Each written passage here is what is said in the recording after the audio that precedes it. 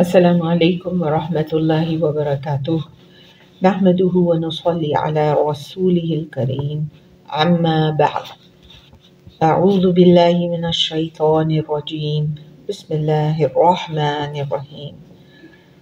رب اشرح لي صدري ويسر لي أمري واحلل عقدة من لساني يفقه قولي. رب زدني علما. اللهم فقهنا في الدين. إلهي آمين. Surah Hud. we will be doing Surah Hud in juz number 12, and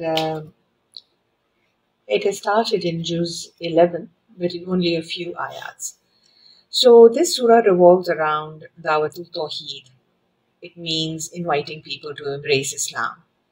It is a Meccan surah and discusses the people who at that time were not embracing Islam and were adamant on seeing the punishment of Allah, and only then they would believe. It is narrated in Tirmizi that Hazrat Abu Bakr Siddiq asked Hazrat Muhammad sallallahu alaihi wasallam that, "O Messenger of Allah, how have you turned so old?" Rasulullah sallallahu alaihi wasallam's hair was going white. And the Messenger of Allah replied, "The reason is Surah Hud, Surah Waqia, Surah Amma Yatasa'alun, and surahs like these. And these surahs have the quality to make you age faster.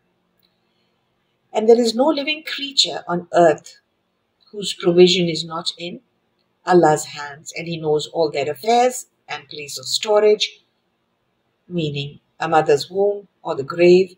Everything is noted in a clear register. And it is He who created the heavens and the earth in 6 days, and His throne had been upon water. According to the scholars, the earth was very cold initially, and then it rained plentiful, causing the formation of atoms and molecules, which later on formed different kinds of gases, and it kept raining for several years, due to which the earth started to shrink and became unleveled, and then the seas were formed, and at this point there were no living or non-living creatures on earth. At that time, the throne of Allah subhanahu wa ta'ala was placed upon water. Why did Allah subhanahu wa ta'ala create mankind? He created us to test us, so as to which of us is the best in their deeds. Allah subhanahu wa ta'ala did not create the earth meaninglessly. Everything on this earth, be it animals, mountains, rivers, or humans, has a purpose to serve. Take a mosquito, for example. Seems so tiny and insignificant. It has been proven by science that without the existence of mosquitoes, there would be no pollen and nothing would grow. No human animals or plants will be able to stay alive. Allah subhanahu wa ta'ala has created earthly life for tests. It is like an examination hall. When you go in an examination hall to give your paper, you complete your complete your paper with concentration. And at that time, the paper is of utmost importance and nothing else matters. But are we preparing ourselves for the examination on this earth?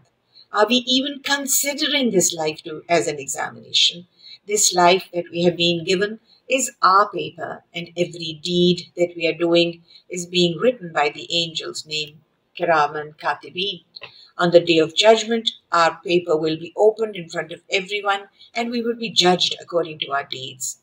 Those whose good deeds will be in surplus will be asked to enter the heaven, and those who did shirk and other sins will be thrown in hellfire. And whatever was learned in Surah Baqarah and Surah Ali Imran about the disbelievers, that they will be sent to the deepest pit of hell, may Allah safeguard us all. Let us ask ourselves that, are we better than the disbelievers of that time? Have we not been following the footsteps of Jews, Christians, hypocrites? On the day of judgment, our paper will be evaluated according to how we have spent our life on this earth and how we have utilized the blessings which were sent to us by Allah subhanahu wa ta'ala. If we have been ungrateful and not used our blessings for the sake of Allah, then the same blessings could lead us to hellfire. We need to ask ourselves if we are wasting our life on worldly affairs and wasting our blessings on forbidden deeds. Similarly, the right use of Allah's blessings will lead us to Jannah, heaven. How can we do that? By helping the needy with our wealth or spending our wealth on Islamic affairs to help Islam flourish, by spending our time in learning the word of Allah and spreading it across. The right use of our resources will determine our destiny in afterlife. Now it's up to us if we choose to abandon the Quran, the Hadith, and life of our Prophet Sallallahu Alaihi Wasallam, then it is up to us. And may Allah subhanahu wa ta'ala guide us to the right path so we are able to conquer heaven for ourselves.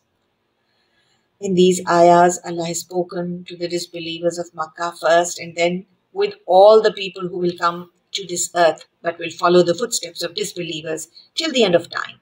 And when the messenger of Allah tells them that indeed they will be resurrected after death, they reject it and call it magic. Why the disbelievers of Makkah were not preparing for this exam? Because they thought they will never die and be resurrected. They knew they would die, but they didn't think they would be resurrected. Hence their ignorance. And they used to ask the messenger of Allah that if there is any punishment coming from your God, then what is it waiting for? Why is it not coming? Unquestionably, the day when the punishment will come to them, there is no way it will be averted from them. And they will be surrounded by what they used to ridicule. Indeed, this is the punishment they were ignorant about, and nothing could stop it from coming. And when we send our mercy to the man and later withdraws it, the man becomes ungrateful and hopeless. But if we send our favors to him after his trials, he forgets Allah's mercy and becomes a boastful person. It is being stated in Sahih Bukhari and Muslim that our Prophet ﷺ said, I swear upon the one who is in charge of my life that no calamity, trial or sadness befalls a Muslim, but that Allah expiates some of his sins because of it, even though it were the prick he receives from a thorn. It has also been reported in Sahih Bukhari and Muslim that Allah's plans are always for the betterment of his believers, and a believer is he who thanks Allah for the bounties and blessings he has sent his way and observes patience when struck with afflictions. For such a believer, there are only glad tidings. Only those who are patient and do righteous deeds will be forgiven and rewarded greatly. Allah has mentioned about these people in Surah Al-Asr. By time indeed, mankind is in loss. For those who have believed in Allah and did righteous deeds, and they also advised each other, follow the truth and observe patience.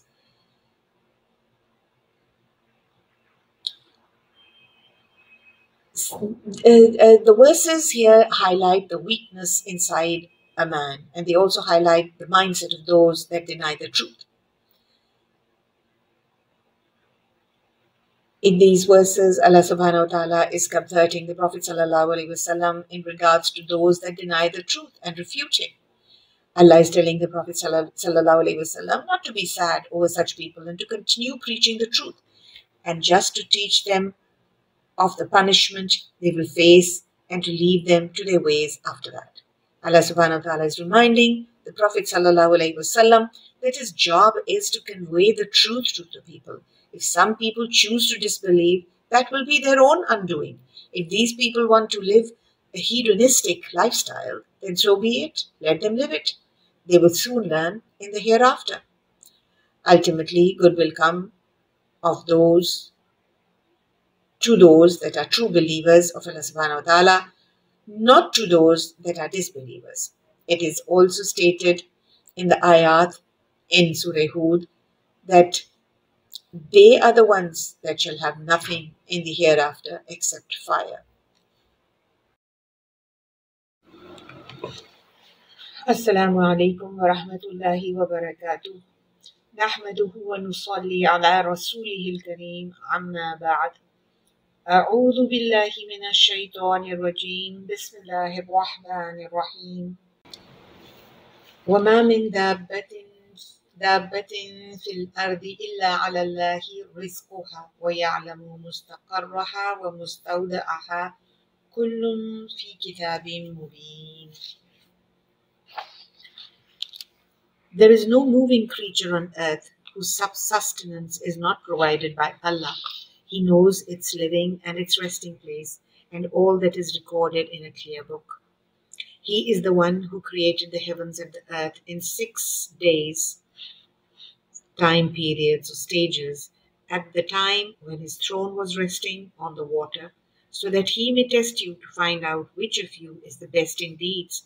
Now, if you tell them, you shall indeed be raised up after death, the unbelievers would certainly say, this is nothing but sheer magic. And if we put off their punishment till an appointed time, they are sure to ask, what is holding it back? Beware, when the day of that punishment comes, nothing will hold it back from them, and they will be completely encircled by that which they are ridiculing. If we let man taste any mercy from us, then withdraw it from him, he becomes despairing and ungrateful. But if we let him taste any favor after adversity has afflicted him, then he says, all my sorrows are gone from me. And he becomes jubilantly arrogant, except those who show patience and do good deeds.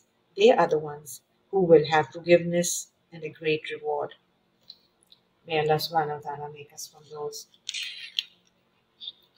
Then Allah Ta'ala says, O Messenger, let it not happen that you omit to expand a portion of what was revealed to you, and do not be distressed that they will say, why was a treasure not bestowed upon him, or why did no angel accompany him?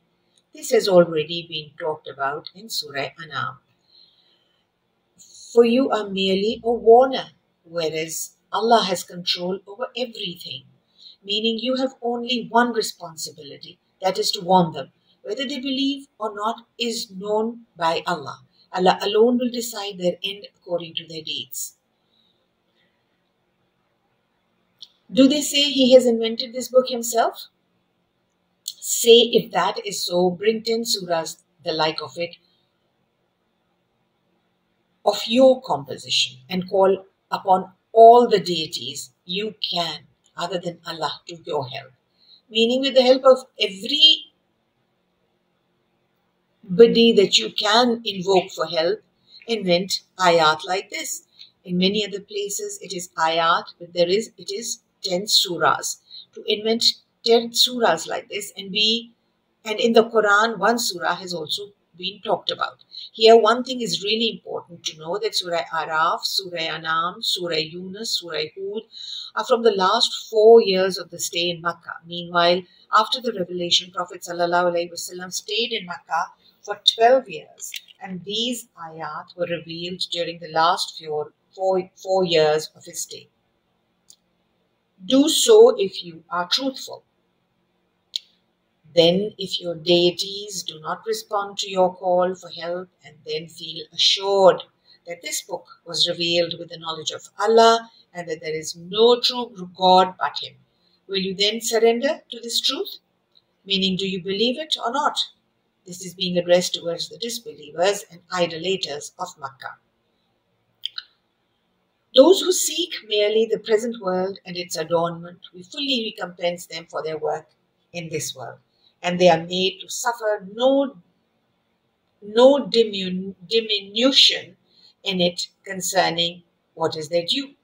Meaning the seeker of this world, whose efforts, exertion, his body and soul is being used for increment of this world, day and night they strive for this. That is why it is being said that for whatever they are striving for, whichever wealth they are putting their effort for, they will get it according to their effort. If they are working hard to get a job, they will get it, but in the hereafter, they will get only fire.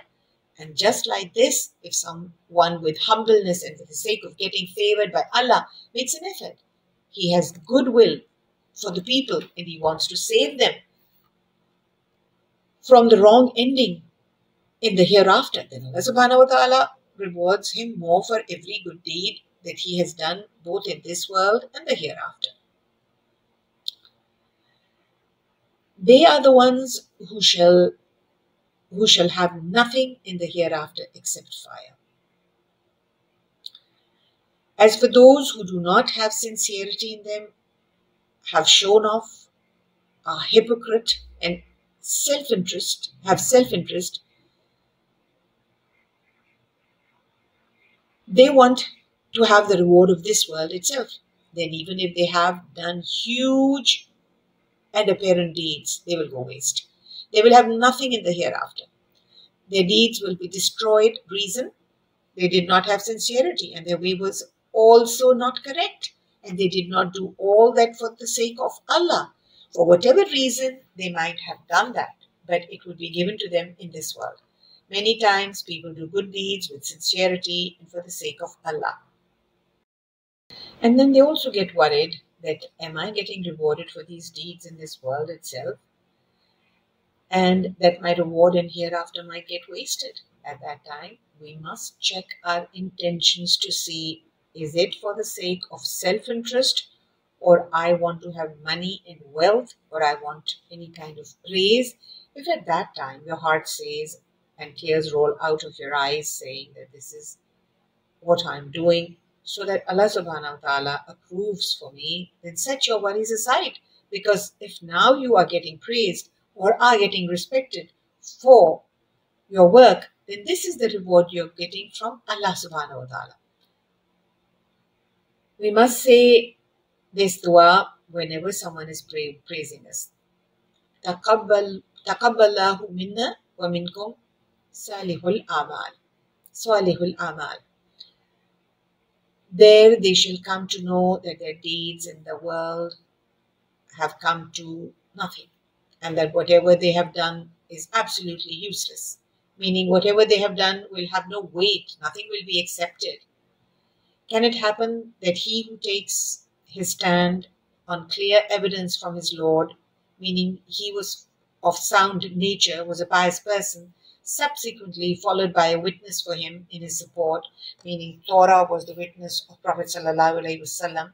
It is being told now, and prior to the book of Moses was revealed as a guide and mercy, would even he deny the truth in the manner of those who adore the life of this world? Rather, such men are bound to believe in it. Here, witness is taken in the meaning of the Quran and Prophet ﷺ. Two people are being compared here.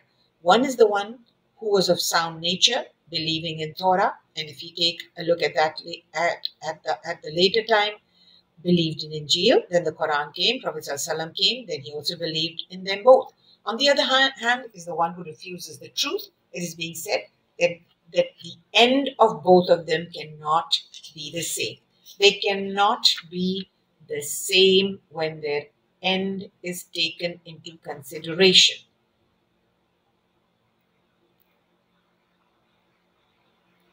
The fire shall be the promised resort of the groups that disbelieve.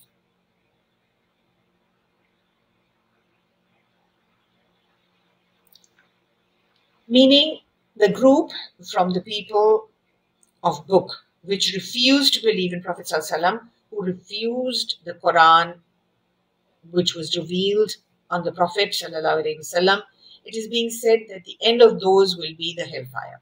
So be in no doubt about it, for this indeed is the truth from your Lord, although most people do not believe it. And who is a greater wrongdoer than he who invents a lie against Allah? Such men will be set forth before their Lord, and witnesses will say, meaning angels, noble prophets, and the parts of the body will also testify against them. These are the ones who lied against their Lord. Allah's curse be upon the wrongdoers.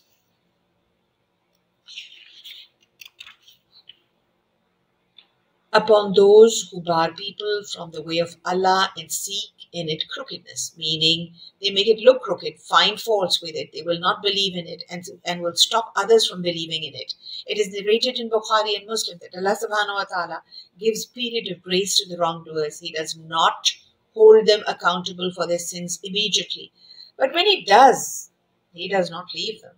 Their punishment will keep getting prolonged, the grace period that they were in.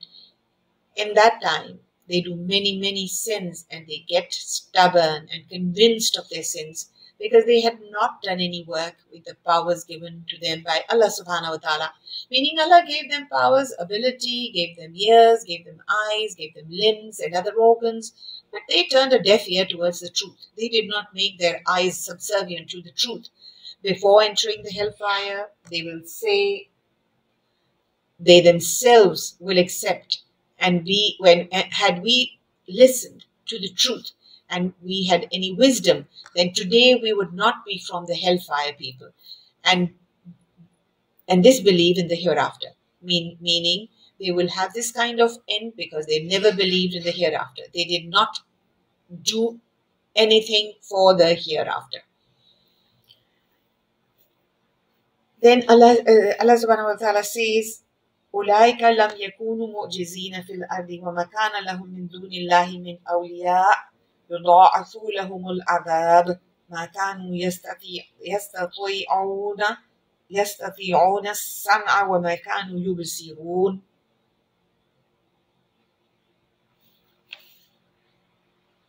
They had no power to frustrate Allah's design in the earth. Meaning, when punishment came to them, when Allah sees them, then they were not able to get out of it. Nor could they overpower Allah, nor could they take revenge, nor could they make anyone helpless. Nor did they have any protectors against Allah. They were not even in the condition to call someone for help. Their chastisement will be doubled. Their chastisement will be doubled. They themselves went astray and made others go astray. They were unable to hear, nor could they see, meaning their wisdom and understanding was not there. They caused utter loss to themselves, meaning they themselves became deficit, and all that they had invented failed them. Meanwhile, they never believed in monotheism, never believed in one Allah. Nor did they have any protectors against Allah. They were not even in the condition to call someone for help. The chastisement will be doubled. They themselves went astray and made others go astray. They were unable to hear, nor could they see, meaning their wisdom and understanding was not there. They caused utter loss to themselves, meaning they themselves became deficit, and all that they had invented failed them, meaning they never believed in monotheism, never believed in one Allah. They never believed in one Allah. They themselves invent many gods, which was false, and they never understood the purpose of their lives, could not identify it because they never got the knowledge about Allah, and they never listened to their prophet, nor they acted upon the book or the Sharia that they got. The gods they had invented will not be there on the day of judgment. Doubtlessly, they shall be the greatest losers in the hereafter, meaning this is the biggest loss. As for those who believed and acted righteously and dedicated themselves totally to their Lord, they are the people of paradise and they shall abide there forever. Both of these groups, that is, people of faith and the disbelievers.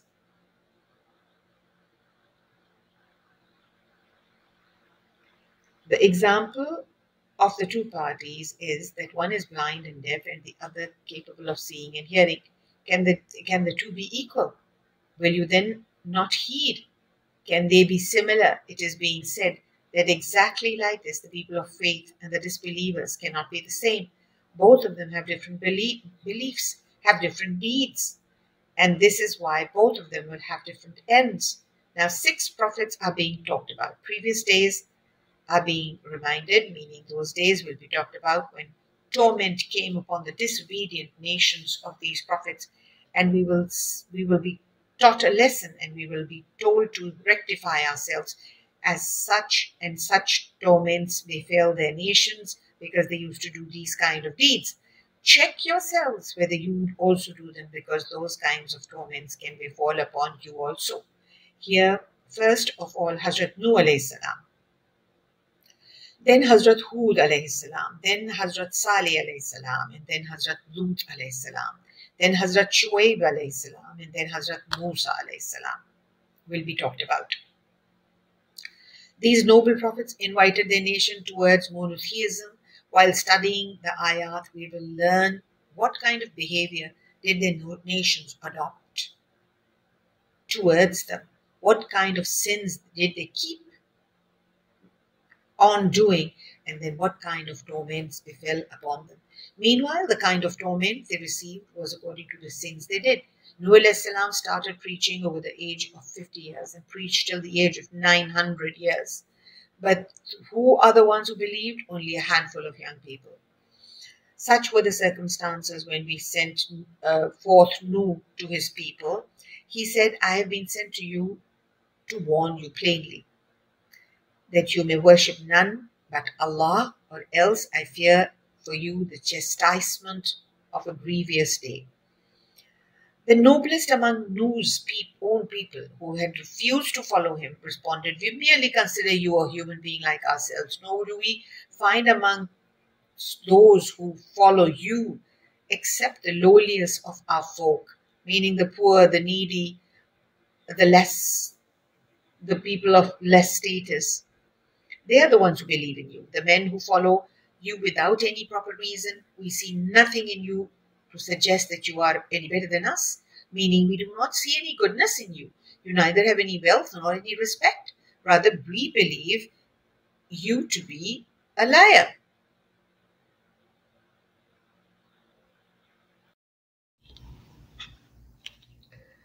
قال يا قوم أرأيتم إن كنت على بينة من ربي وآتاني رحمة من عنده فعميت عليكم أنلزمكموها وأنتم لها كارهون. Nuh alayhi salam replied, O my brothers, think for a moment. Tell me, if I am guided by clear proofs from my Lord, and if I have a blameless and true personality, and my Lord bestowed me with a special mercy and blessing of prophethood, you are still unable to see these facts, and you close your eyes to it. When you hate this message so strongly, how can you be compelled to believe by sheer force? It's worth noting that the people of Nuh alayhi salam were just like the disbelieving Quraysh of Makkah in their resistance to the truth. The Quraysh taunted the Holy Prophet ﷺ in the same way, for not being wealthy, for not being powerful, and for not having angels with him. Nuh alayhi salam said, O my people, I don't ask you for any monetary reward. My reward is only with Allah. And I'm not going to push away these weak and poor people who believe in my message. Allah knows their true worth and value. When you meet your Lord, you will learn how precious these poor people are in the eyes of Allah and how great is their dignity and honor. I can see that you, on the other hand, are being ignorant and stubborn. And, O my people, who will save me from the anger of Allah if I push them away? You say they are lowly and mean and not worthy of sitting with you. The chiefs of Makkah objected in the same way to the presence of slaves, the poor and weak Muslims around the Holy Prophet ﷺ. This was meant to show the Holy Prophet that other prophets before him also had to face similar complaints and excuses. Nuh alayhi salam had to face this situation for 900 years. Nuh alayhi salam said, I don't claim that I own treasures and I don't know what is unseen. I do not say I am an angel. Why can you not understand that I cannot say about these poor believers that Allah will not give them a good reward? You consider them worthless and lowly, but Allah is aware of the pure belief in their hearts. If they have not been given wealth, they have been blessed in many other ways. If I push them away, I should be a wrongdoer.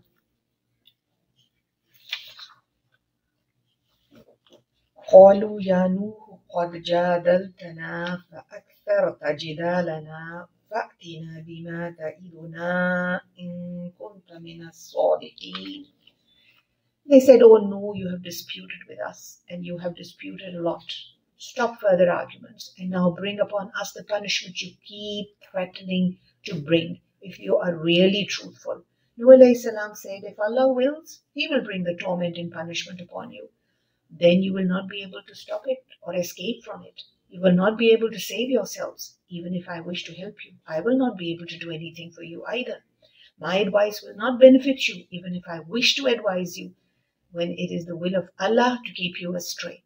You yourself have no will or desire to adopt the path of righteousness. How can you be given the right guidance when you don't want it?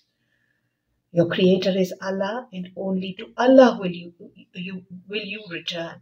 While the story of Nuh alayhi salam was being revealed, the Quraysh came up with another new objection.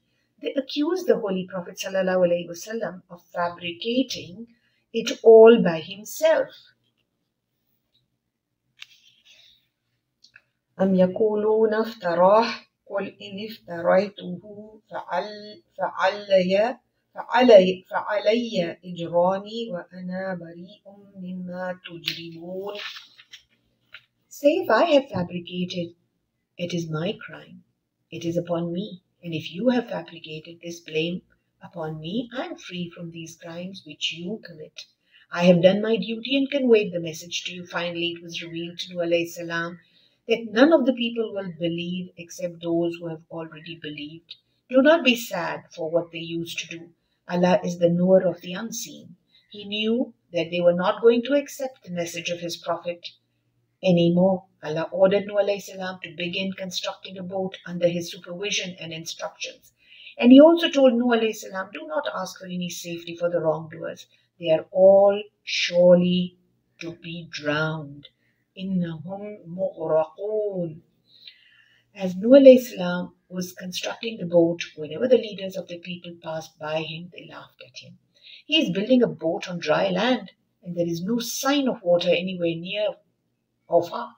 Nuh alayhi salam answered, "If you laugh at us, we laugh at you just like you laughed at us," since the punishment of the flood was very near and they were unaware of it. The people continued to taunt Nuh alayhi salam and said that at first Nuh alayhi salam used to talk only and we called him a liar. Now he is building a boat without any water in sight. We think he has gone mad now. When finally Allah's command arrived for the doom and punishment to begin, the water began gushing out from the earth, starting from the tanur or oven. Rain poured heavily from the skies. There was water everywhere. Nuh alayhi salam was commanded by Allah to take along one pair of each animal and his believing family members, along with all other believers who were very few indeed. The rest were to be left behind, as their fate had already been decided by their disbelief. The boat set a sail by the command of Allah.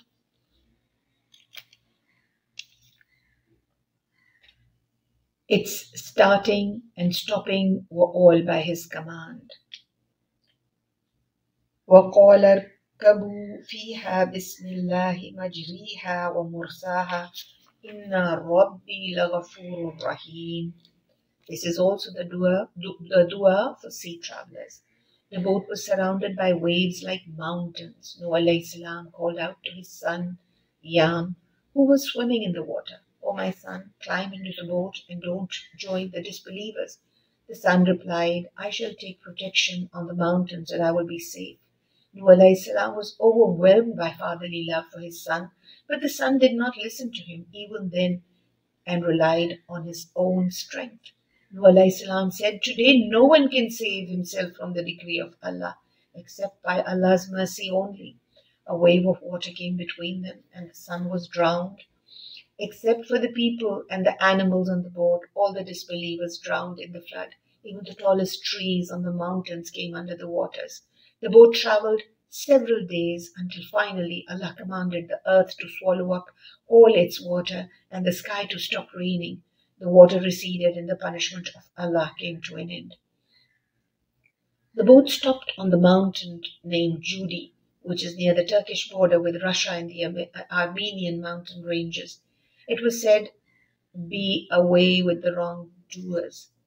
وَقِيلَ بُعْدَ لِلْقَوْمِ الظَّالِمِينَ. Nuh alayhi salam called out to his Lord, "O my Lord, my son is from my family, and indeed your promise is just and true, and you are the most just among the just." Allah said, "O Nuh, surely he is not from your family. Indeed his deeds are not righteous. Do not ask of me that of which you have no knowledge." They were very strict words. And Nuh alayhi salam immediately said, "O my Creator, I seek refuge with you for asking you that of which I have no knowledge.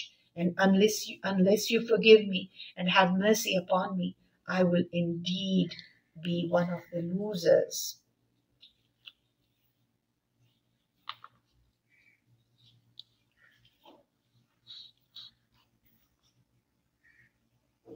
And Nuh alayhi salam waited in the boat for the next command of Allah. After a few days, the land became dry, and Allah commanded,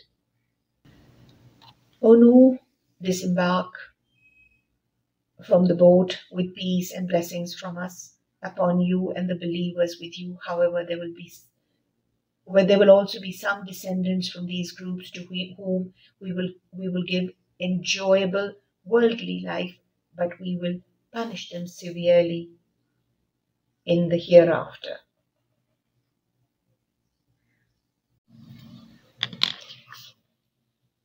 These are very strict words that were said to Hazrat Nuh alayhi salam. And he immediately said, "O my Lord, I seek your refuge from asking that of which I have no knowledge. And if you didn't forgive me and have mercy on me, then I will surely be destroyed." When the ark rested on Mount Judi, Hazrat Nuh alayhi salam was waiting for Allah subhanahu wa ta'ala's command. Allah subhanahu wa ta'ala then commanded and said, "O Nuh, disembark in security from us, and we send you your followers glad tidings and blessings." It has been believed that we are the descendants of Hazrat Nuh alayhi salam's son Yafis, Sam and Ham. And there are some nations whom we will grant some time to come to the right path. But if they won't, then they will face painful punishment from us. Here Allah is talking about the nation of Hud alayhi salam and the nation of Salih alayhi salam. O Muhammad sallallahu alayhi wasallam, this news is from the unseen, which neither you nor your people have known before. So be patient indeed. The best outcome is for the righteous. Here Allah subhanahu wa ta'ala is asking Muhammad sallallahu alayhi wasallam to observe patience when the disbelievers tease him. Hud alayhi salam was sent to the nation of Ad as their prophet. And to Ad we sent their brother Hud. He said, "O my people, worship Allah. You have no deity other than Him. You are not but inventors of falsehood. O my people, I do not ask you for any reward. My reward is only from the one who created me. Then will you not reason? O my people, ask forgiveness of your Lord and then repent to Him. He will send rain from the sky upon you in showers and increase you in strength, and will add more strength to your existing strength. And do not turn away, being criminals." Here the beauty and power of repentance is being mentioned, that how if a soul repents to Allah with a sincere heart, Allah will open doors of blessings for him in form of cure to any of his sickness. He will send rain that will end any drought and increase him in his wealth. The people of Ad were farmers and were struck with severe drought for the past 3 years. Therefore, they were being advised to repent to Allah and leave polytheism so that Allah will send rain and end the 3-year-long famine. They replied, "O Hud, you have not brought us clear evidence, and we are not ones to leave our gods on your saying, nor are we believers in you." This ayah was revealed to Muhammad sallallahu alaihi wasallam in the same era when he was being teased by disbelievers of Makkah. They were demanding to see the miracles from the prophets and refused to stop worshipping their idols. Then the people of Ad said that we think you have been possessed by our gods with some evil. The same thing was being said to Muhammad sallallahu alaihi wasallam. Since you are stopping us from worshipping our gods, will send their wrath upon you. Hud alayhi salam said, "Indeed, I call Allah to witness, and witness yourselves, that I am free from whatever you associate with Allah other than Him, so plot against me altogether, then do not give me respite. Indeed, I have relied upon Allah, my Lord and your Lord. There is no creature but that He holds His forelock. Allah knows what our heart desires. He knows all our intentions and fears. He is the owner of our destiny. Therefore, Allah already knew these people will continue following the wrong path and will never return to Him. Now, Hud alayhi salam is saying, indeed, my Lord is on a path that is straight. This means Allah will be pleased with those who will follow the right path and obey Him. But if they turn away, say, I have already conveyed that which I was sent to you, my Lord will give succession to people other than you, and you will not harm him at all. By this, Hud alayhi salam meant that when these disbelievers will die and face Allah's dreadful punishment, then they will not be able to save themselves. Indeed, my Lord is the guardian of all things. We have to obey Allah and worship only Allah. He is the one and only one worthy of our worship. And if we start disobeying Allah from the fear of displeasing humans, then it clearly means we are more afraid from the people around us than Allah. And it is impossible to fear both at the same time. When a heart is filled with fear of Allah, the fear of people immediately dies out. And a heart empty of fear of Allah is empty with belief on Allah as well. And when our command came, we saved Hud and those who believed with him by mercy from us, and we saved them from a harsh punishment. And that was Ad, who rejected the signs from their Lord and disobeyed his messengers and followed the orders of every obstinate tyrant. At last, they were cursed in this world and the hereafter. Listen, the disbelieved their Lord, and they were therefore followed in this world with a curse and as well on the day of resurrection. Unquestionably, the denied their Lord, then away with the people of Hud. Now the story of Salih alayhi salam is being mentioned here. He was also mentioned earlier in Surah Al-Araf. It is a big loss for anyone who doesn't realize the true meaning of their existence and spend their lives amiss. People of Thamud were also in a similar state. They were already astray from the commands of Allah and were engaged in worshipping the idols. They never believed their Prophet Salih alayhi salam or any of his messages. They demanded from him the miracle of the she-camel. They rejected the oneness of Allah subhanahu wa ta'ala. They were always indulged in arguing and disobeying Salih alayhi salam. Therefore, the end they faced was harsh punishment from Allah subhanahu wa ta'ala. And to Thamud, we sent their brother Salih. He said, O my people, worship Allah. You have no deity other than Him. He has produced you from the earth and settled you in it. So ask forgiveness of Him and then repent to Him.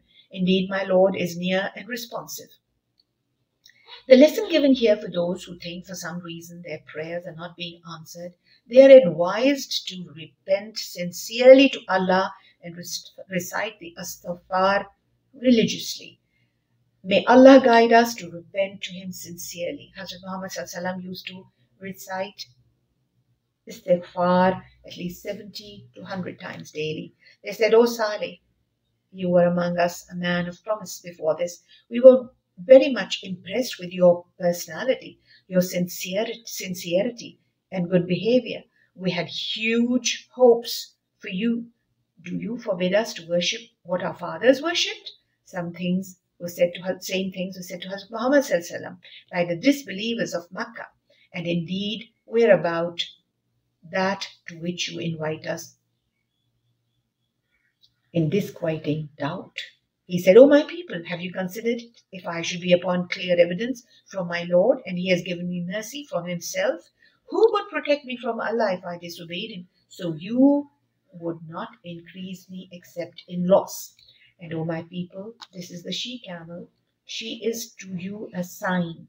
So let her feed upon Allah's earth and do not touch her with harm, or you will be taken by impending punishment. Salih alayhi salam said, "You have asked for this miraculous camel. You asked for a miracle yourselves. Now leave her free to graze and roam upon in the land. Do not touch her with evil intent, otherwise it won't be long before the punishment of Allah comes upon you." But the people of Salih alayhi salam hamstrung the camel and killed her. Salih alayhi salam warned the people to wait 3 days in their homes, after which the promised punishment would come, and there was no way to avert it. Then, when our command came to pass, we saved Salih and those who shared his faith through our special mercy from the disgrace of that day. Truly your Lord is all strong, almighty. Thus the believers were saved from the punishment by Allah and suffered no harm. And then Allah subhanahu wa ta'ala says, "And the blast overtook those who were wanting to do harm, and they lay lifeless in their homes, as though they had never lived there before. Oh, verily, the Thamud denied their Lord. Oh, the Thamud are destroyed. They were pushed far away from the mercy of their Lord. Their very existence was erased from the pages of destiny, and none was left to bear, and none was left to bear their name." Next, the incident of Ibrahim and his guests is being narrated. Ibrahim alayhi salam and his guests is being narrated. وَلَقَدْ جَاءَتْ رُسُلُنَا إِبْرَاهِيمَ بِالْبُشْرَى قَالُوا سَلَامًا قَالَ سَلَامٌ فَمَا لَبِثَ أَنْ جَاءَ بِعِجْلٍ حَنِيذٍ. Indeed, our messengers came to Ibrahim alayhi salam bearing glad tidings. They greeted him with peace, and Ibrahim answered back to them with peace and hurriedly brought to them a roasted calf. When he perceived that their hands could not reach it, he mistrusted them and felt afraid of them. They said, "Do not be afraid, we have been sent to the people of Lut." Ibrahim alayhi salam was very hospitable to his guests always, but when he saw that these people did not touch the food, he became worried and felt suspicious of them, feeling fear in his heart. In those days, it was the custom that if someone had hostile intentions towards someone else, then he would not eat anything from that home. Eating their food would prevent one from killing them afterwards. Then Allah Ta'ala says, Ibrahim's wife was standing by, and on hearing this, she laughed. We gave the good news of the birth of Ishaq, and after Ishaq of Yaqub.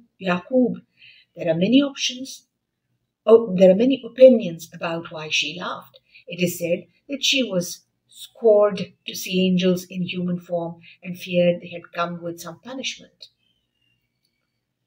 It is said that she was scared to see angels in human form and feared they had come with some punishment. But when Abraham questioned them and learnt they had come with no intention of harming their home, she smiled with relief. Ibn Kathir's opinion is that when she saw them refusing all the efforts of Ibrahim alayhi salam to make them eat, she laughed at the guests' strange behavior. Another reason given is that she laughed with happiness on learning the good news of a child being born to her.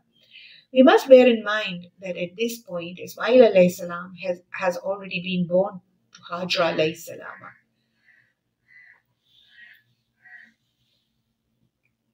And both mother and son have been sent to Makkah and left alone in the barren valley at the command of Allah by Ibrahim alayhi salam. So the news of a son and a grandson was a source of joy to her. Sarah was Ibrahim alayhi salam's first wife, and she was from a very good family.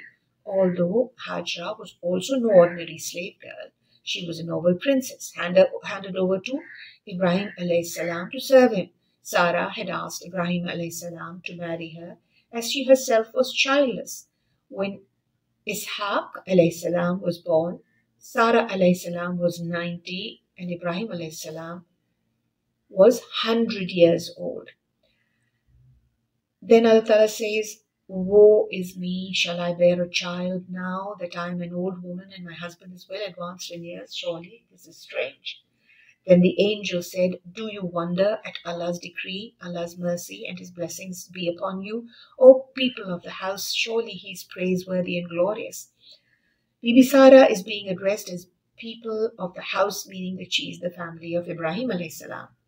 Then Allah Ta'ala says, when the fear and worry of Ibrahim subsided and his heart was happy with the news of a son, he began to argue with us about the people of Lut. Details of his argument with the angels are found in the Torah. He asked the angels, if even 50 people in a settlement are believers, are you still going to bring punishment upon that settlement? They replied, no. Then Ibrahim alayhi salam asked the same question about 40 believers, going on in the same way till he reached the figure of 5. And the angels still said that even if 5 are on the right path, we will never bring punishment upon them. Sadly, in the case of Lut alayhi salam, there were not even 5 who were on the right path. Only Lut alayhi salam and his 2 daughters were believers. Even his own wife was not with him.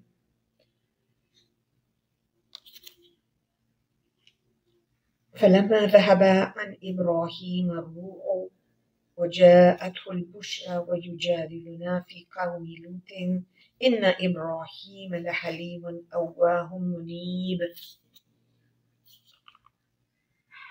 Surely Ibrahim was forbearing, tender-hearted, and often returning to Allah. Thereupon our angel said to him, O Ibrahim, desist from this, for indeed your Lord's command has come, and a chastisement which can not be averted is about to befall them. This was meant to convince Ibrahim alayhi salam that no one, not even you, can prevent the punishment from befalling them. And when our messengers came to Lut, he was perturbed by their coming and felt troubled on their account and said, this is a distressing day. وَلَمَّا جَاءَتْ رُسُلُنَا لُوطًا سِيءَ بِهِمْ وَضَاقَ بِهِمْ ذَرْعًا وَقَالَ هَذَا يَوْمٌ عَصِيبٌ. Lut was distressed because these guests were good-looking, handsome young men, and he could not think of any way to stop the evil intentions of the people for them. The news of Lut's handsome guests was spread among the people. The people came rushing towards his house, as even before this they used to commit unnatural and evil deeds. Lut said, my people, here are my daughters. They are purer for you. Have fear of Allah and do not disgrace me concerning my guests. Is there not even one right-minded person among you? They replied, surely you already know that we have nothing to do with your daughters. You also know full well what we want. That is, you know why we have come running for these young men. Hazrat Lut said, would that I had the strength to set you straight, or could seek refuge in some powerful support. As we all are aware that Lut alayhi salam had migrated to this settlement with his cousin Ibrahim alayhi salam. Therefore, he had no extended tribe or family among these people and had no powerful connections among them. So when he saw that nothing could prevent these people from their evil intentions, the thoughts came to him that perhaps if he had some large family group, he could draw strength from them and also stop these people from evil designs. In Bukhari, the book of Hadith, Al-Anbiya, it is related that the Prophet ﷺ said, Allah have mercy on Lut alayhi salam, that he wanted the support of powerful people. This leads onwards to the fact that after this, whenever Allah sent a messenger, he was sent among his own nation and people. In this way, the messenger could at least gain support and power from his own tribe. At all times, Lut alayhi salam was in the strongest protection of Allah. The momentary lapse in the heat of the moment is only to emphasize how helpless he felt in the face of the people's madness. Hazrat Lut's nation had warned him time and again not to have any guests staying in his house. They wanted to host each and every visitor in order to fulfill their evil intentions. The angels in the form of handsome young men had been secretly brought to this house by Lut alayhi salam in order to protect them. But his wife had gone and told their arrival to all the people. This also prompted Lut alayhi salam to wish for a strong support and help. Then Allah Ta'ala says, the angel said, O Lut, we are indeed messengers of your Lord, and your people will not be able to hurt you in any way. So depart with your family in the last part of the night, and let no one turn around except your wife. She will stay behind, for what will befall them shall also befall her. Their promised hour shall come in the morning. Is not the morning near?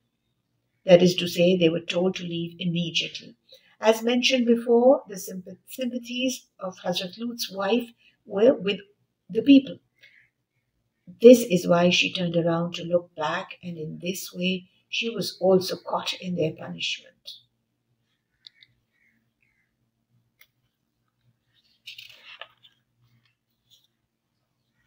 فلما جاء أمرنا جعلنا عليها سافلها وأمطرنا عليها حجارة من سجيل منضود. And when our command came to pass, we turned the town upside down and rained on it stones of baked clay, one after the other. It is said that there was a fearful volcanic explosion and a severe earthquake turned the houses upside down. Sharp stones of baked clay rained down from the sky. Each stone was marked with the name of the person it was meant to hit. Then Allah Ta'ala says, marked from your Lord, and punishment is never far from wrongdoers. That is to say that even now all who indulge in such evil acts can expect a similar punishment. The punishment of evil people can continue to be sent down upon them till the day of judgment, and Allah is well aware of each wrongdoer's identity.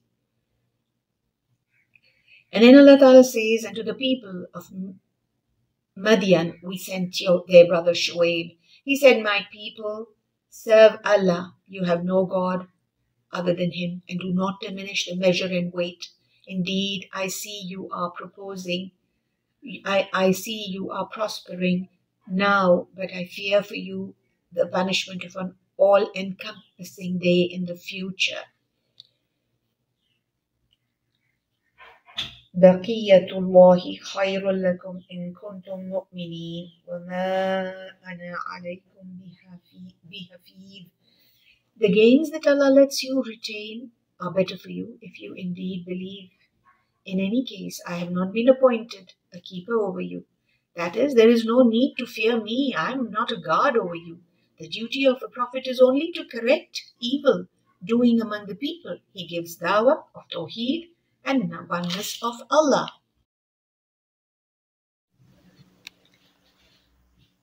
What is the need to be afraid of me? I am not a protector. The work of a prophet is to reform people, invite people towards monotheism, advise them whatever evils are in the society, to advise people about those evils. For example, these people, they used to cheat in their weights. They used to rob people. They used to deprive people of their rights. Therefore, it is the duty of a prophet to reform nation and its people. It certainly is not the duty of a prophet to scare people, and also not instead of making them fearful of Allah, he makes them be scared of himself and gets his work done. Because if people would not get fearful of Allah and be scared of the prophet, and because of his fear they do the work that he instructs them to do, then that work will not be pure, will not be out of sincerity, will not be for the sake of Allah, and then it will not be accepted. It is very important that whatever work that you do should not be out of fear of the people. It should be done out of the fear of Allah and should be done with sincerity. Only Allah subhanahu wa ta'ala's approval, and also only, by the way, Allah has shown us that those deeds will be accepted that are done only for Him. قالوا يا شعيب أصلاتك تأمرك أن نترك ما يعبد آباؤنا أو أن نفعل في أموالنا ما نشاء إنك لأنت الحليم الرشيد. They replied, O Shoaib, does your prayer enjoin upon you that we should forsake the deities whom our forefathers worshipped, or that we should give up using our wealth as we please? Meaning, should we give up the worship of the deities that our forefathers did only because you say so? Should we make our ancestors angry? It will be very rude. And meaning, you want to use our wealth on your terms? You want us to use our wealth on your terms? It is our wealth, and we will do whatever we like. Meaning, your prayer and your religion is teaching you that we should leave benefiting ourselves, should leave our prayer.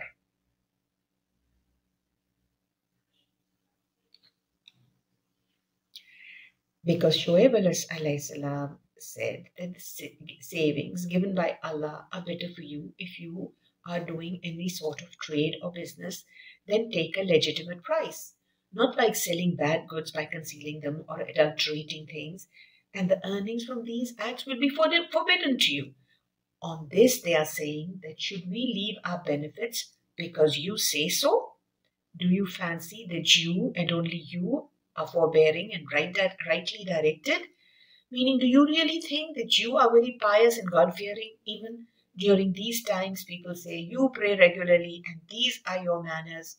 Is this what your prayer taught you? Shoaib said, my people, what do you think? If I stand on clear evidence from my Lord, we have already talked about this. I was there right in front of you. I was told the truth and was trustworthy, was of sound nature. And he has also provided me a handsome provision from himself, meaning the knowledge of revelation, and gave me guidance. Should I be ungrateful to him and share your error and iniquity? Or nor do I desire to act contrary to what I admonish you. Meaning, even when I am also acting upon the instructions that I am giving you, I am not asking you to do things which I myself am not acting upon, and only telling you all to do so. I desire nothing but to set things right as far as I can. My remuneration is only with Allah. In Him have I put my trust, and to Him do I always return. And to Him do I always turn. My people, let not your opposition to me lead you to guilt that would bring upon you the chastisement that struck earlier the people of Noah, and the people of Hud, and the people of Saleh, and the land of the people of Lut is not far from you. Meaning, they, people of Lut alayhi salam, had faced the divine torment a little earlier, and you might also face the divine torment. The reason might also be if you go beyond in your enmity with me, meaning you should not refuse a person who is inviting you towards religion because of your personal enmity. Seek the forgiveness of your Lord and turn to Him in repentance. Surely my Lord is ever merciful, most loving. Here, repentance means trying to stay away from sins and not to do so next time and turn towards Allah. Make a strong relation with Allah. Believe in one God and do whatever Allah subhanahu wa ta'ala asks you to do. Then Allah ta'ala says, they say, O Shoaib, we do not understand much of what you say. Indeed, we see you weak in our midst. Were it not for your kinsman, we would surely have stoned you, for you have no strength to overpower us. These ayat are being revealed according to the conditions faced by Prophet Muhammad sallallahu alaihi wasallam. Only those parts from the lives of the previous prophets were being told that were in front of Prophet sallallahu alaihi wasallam. Even our prophet had the protection of his kinsman Banu Hashim, exactly like Shoaib alayhi salam was also protected by his kinsman. Then Allah Ta'ala said, Shoaib said, my people are my kinsmen, mightier with you than Allah. Are my kinsmen mightier than you Then Shoaib said, my people are my kinsmen, mightier with you than Allah, that you hold the kinsmen in awe while you cast Allah behind your back, meaning my kinsmen are mightier to you than Allah, so much so that you're afraid of them and you're not afraid of Allah. Surely my Lord encompasses all what you do. Allah subhanahu wa ta'ala can catch upon you anytime, so be afraid of him. Then Allah Ta'ala says, my people, go on working according to your way and I will keep working according to mine. That is, if you do not want to believe and want to go against me in every manner possible, want to scheme against me, do it. I am on the path of monotheism. I will keep doing my work, enjoin what is good and approved and forbid what is evil and disapproved. Soon you will come to know who will be afflicted by a humiliating chastisement and who is proved a liar. And watch, I shall also watch with you. Then Allah Ta'ala says, and when our command came to pass, we delivered Shoaib and those who shared his faith through our mercy, and the blast seized those who were engaged in wrongdoing. So they lay lifeless in their homes. Then Allah subhanahu wa ta'ala says, كَأَلَّمْ يَغْنَوْا فِيهَا أَلَا بُعْدًا لِمَدْيَنَ كَمَا بَعِدَتْ ثَمُودَ.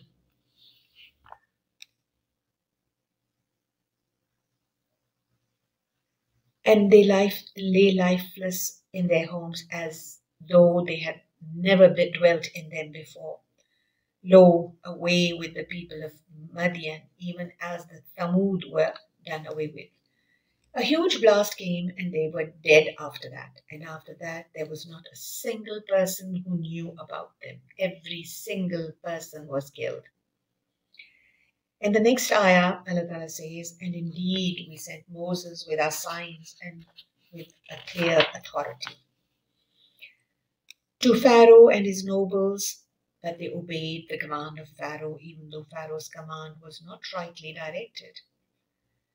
He shall not stand at the head of his people on the day of resurrection, meaning that his caravan will be going towards the fire of hell and he will be leading the people who were following him and will bring them down to the fire. What a wretched destination to be led to. It's the worst place to tread on. Then Allah Ta'ala says, وَأُتْبِعُوا فِي هَذِهِ لَعنَةً وَيَوْمَ الْقِيَامَةِ بِئْسَ الرِّفْدُ الْمَرْفُودُ.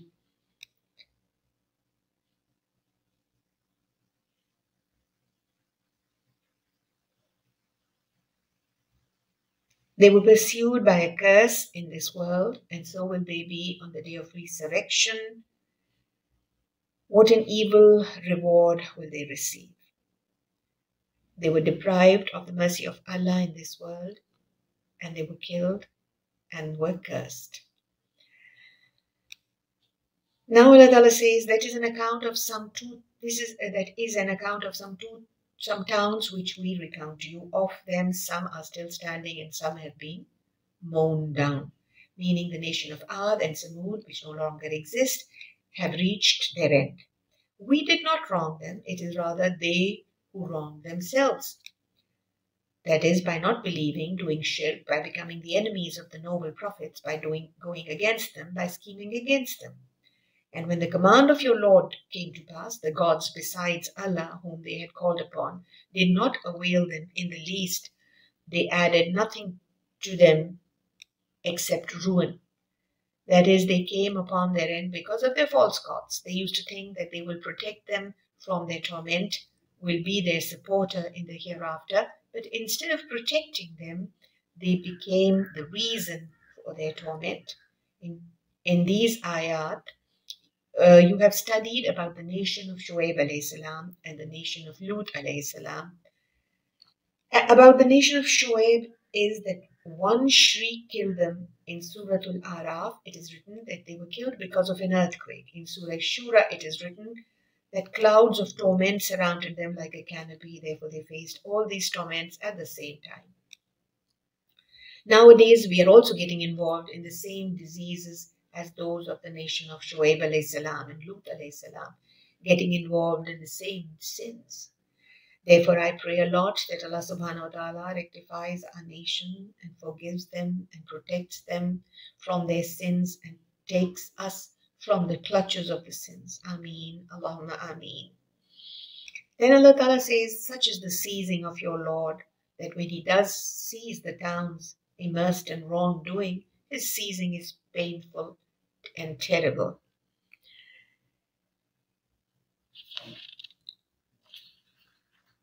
Surely, in that is a sign for him who fears the chastisement of the hereafter. There will be a day when all men shall be mustered together. That will be a day when whatever happens shall be witnessed by all, nor shall we withhold it except till an appointed time.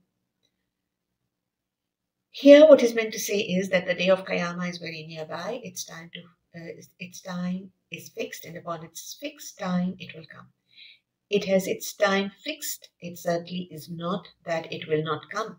It surely will come, but at the appointed time. And when the appointed day comes, no one shall ever even dare to speak, meaning that no one will be able to talk except by the leave of Allah. That is, only Allah wills, only who Allah wills will be able to talk. Then some will be declared wretched, others blessed. Wretched will be those who will be going towards hellfire, and blessed those who will be going to paradise. It is narrated in Sahih Bukhari and Muslim that on the day only the prophets will say, and their speech will be, "O Allah, forgive us safety. O Allah, give us safety. O Allah, give us safety." On the ground of resurrection, there will be many bad people and many pious people. As for the wretched, they shall be in the fire, and in they shall sigh and groan. They shall abide in it as long as the heavens and the earth endure. That is, as long as there will be hell, there will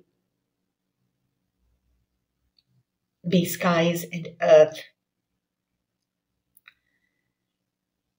Unless your Lord may will otherwise, meaning Allah subhanahu wa ta'ala has the authority that He may take them out whenever He wants. Surely your Lord does whatever He wills. And as for those who are blessed, they shall abide in the garden as long as the heavens and the earth endure, unless your Lord may will otherwise. They shall enjoy an unceasing gift. It is narrated in Muslim and Bukhari that death will be brought in the shape of a chitkabr or ram. The ram will have black spots on it, and then it will be slaughtered, and then people will be told that people of paradise, you will live forever, and death will not approach you, and O people of hell, you will live in hell for eternity.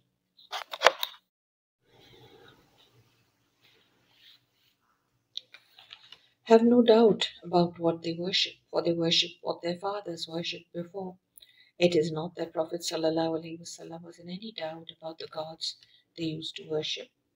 It's just that by addressing him, people till the last day are being addressed, and yet we shall grant them their due portion in full, diminishing of it nothing. And we certainly gave Moses the book before, and there arose disagreements about it, even as there are disagreements now about the book revealed to you.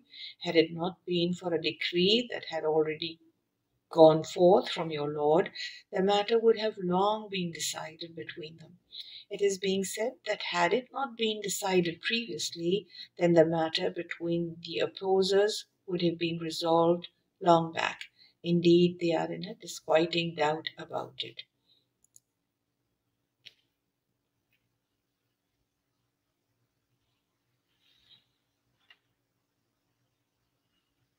Surely, your Lord will recompense the full to the full for their deeds, for indeed He is well aware of all what they do. Most of the people have this complaint that the people, those who don't have belief, they are enjoying a lot. They don't even utter Allah's name. And they have a look at any rich man, they don't pray, don't fast, don't do anything but run after this world. When we compare them with, for example, any scholar, then he will be spending his life mostly in poverty and simplicity. The only reason of his life would be to worship Allah alone and to invite people towards Allah.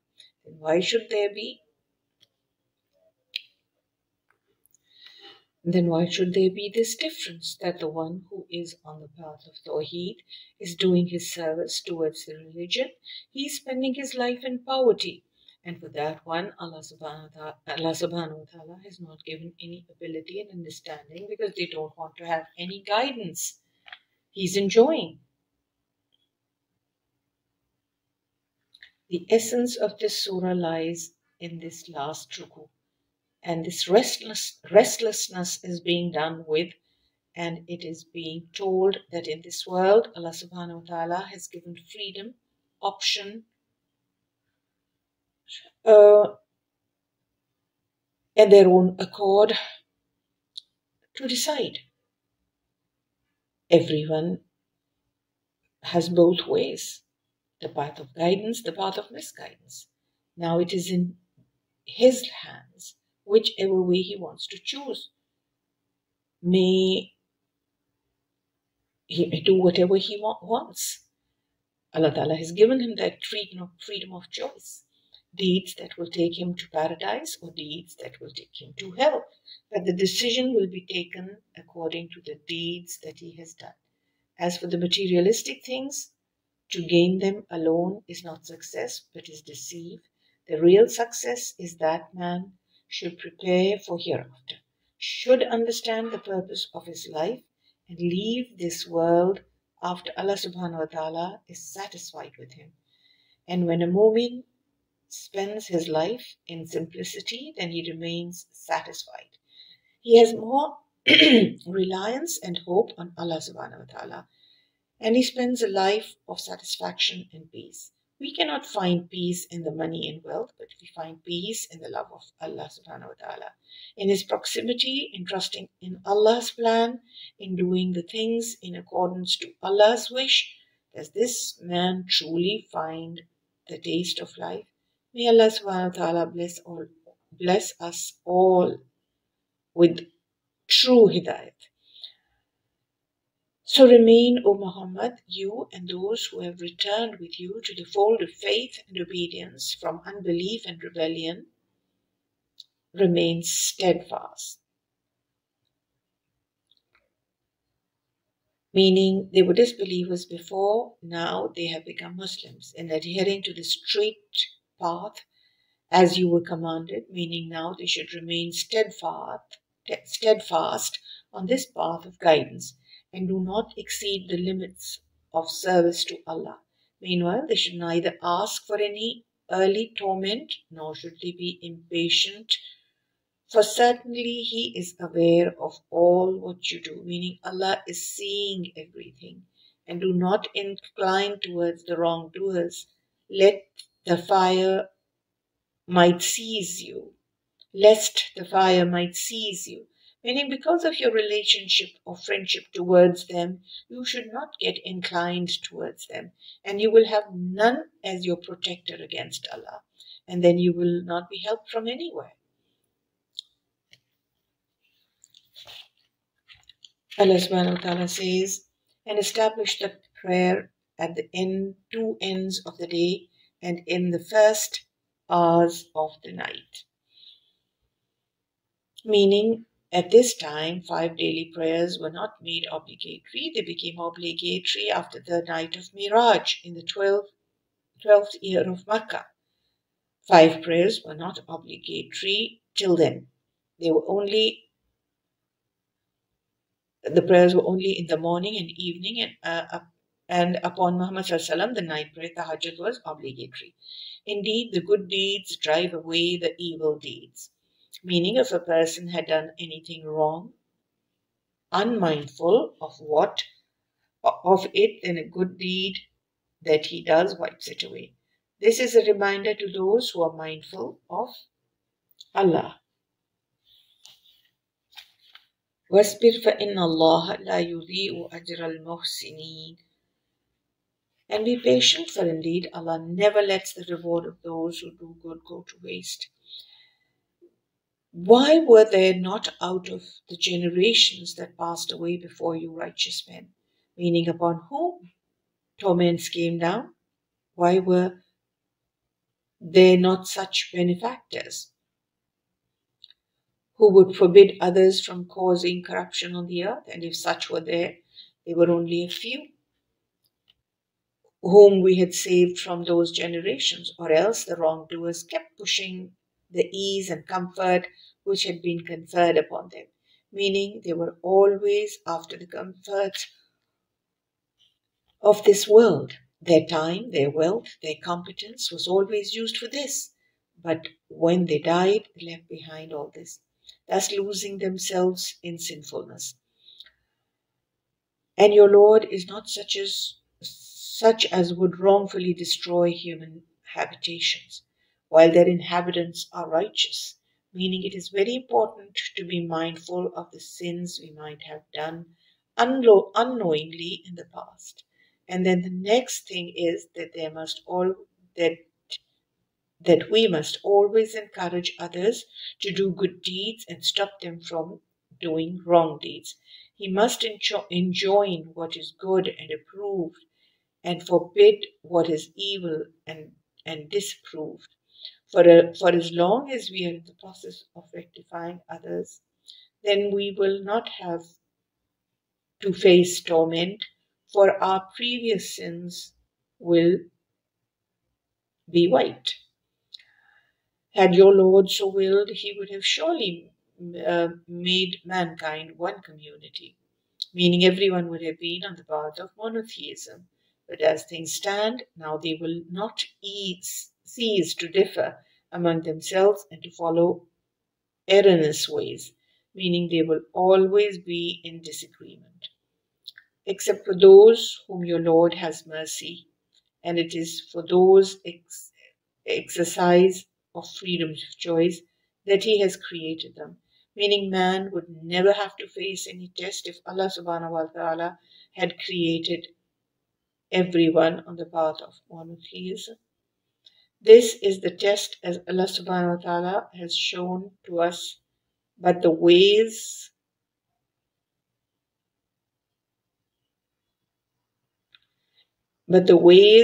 invited us towards Deen by the means of the noble prophets. Now those who do shirk misuse the freedom of choice they have been given. Those who do sects, there are different sects in Islam, do separation, then they will be held accountable. Disagreement is valid, but to do separation is not permissible, as it is disbelief. And the word of your Lord was fulfilled. Indeed, I will fill the hell with men and jinn altogether. We narrate these anecdotes of messengers, meaning Hazrat Nuh, Hazrat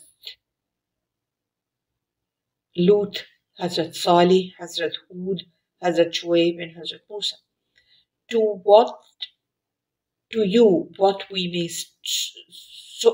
you, so that we may strengthen through them your heart. Meaning the heart of Muhammad ﷺ is strengthened in such a way that he is shown how previous prophets were also rejected, how they were humiliated, how they were objected, were taken to show miracles, were also schemed against, and were also murdered. In these anecdotes comes to you the truth, and an exhortation and a reminder for the disbelievers. As for those who are bent on believing, tell them, work according to your way, and we are working according to our way. Meaning, we will work on our own, whether you believe it or not. Keep doing shirk, do whatever opposition you want, but we will keep inviting you towards monotheism and will enjoin what is good and approved and forbid what is evil and disapproved. Here it is being shown that when the work of rectifying others becomes impossible, meaning you have to keep trying, but when the efforts are being stopped altogether, have become impossible, then we must leave people to their own, because Allah subhanahu wa ta'ala is seeing everything. The work of a da'i, inviter towards Islam, is that he should call people towards the truth and call them how and when possible. But then a time comes when the opposition becomes so big, as it is said, it is high time now to leave them as they are. وَانْتَظِرُوا إِنَّا مُنْتَظِرُونَ. And do wait for the end of things. We too are waiting. Meanwhile, torment befalls on those types of people who, no matter what, will not believe, will keep opposing the people of faith, make opposition their obligation, and all that is hidden in the heavens and the earth lies within the power of Allah. Meaning we should leave it upon Allah. Allah alone will decide. Allah is seeing everything. Allah has the knowledge of the unseen.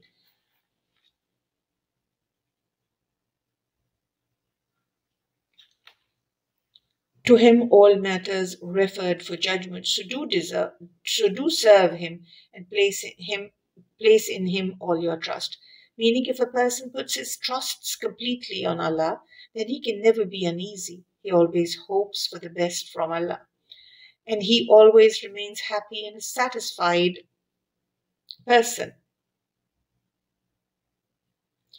Your Lord is not heedless of what you do. Here we also have a lesson to learn about those who do not believe. Then we should not pay heed to their objections. Show them the truth, but if it is not affecting them, then we must not waste our time and start inviting others towards the religion. Leave those who, no matter what, are not going to believe or will tread the path of the religion. And it is also very important for the da'i, invited towards deen, that he himself has a strong connection with Allah subhanahu wa ta'ala. And when his relationship is strong, then he is in close proximity of Allah. Then Allah subhanahu wa ta'ala will surely help him in every possible way. Then he will put his trust completely in Allah. He will not have any kind of uneasiness inside him. May Allah subhanahu wa ta'ala make us also his friends and make us have alhamdulillah, make us have complete trust in his plans. Ameen, Allahumma ameen. Alhamdulillah, we have completed Surah Hud.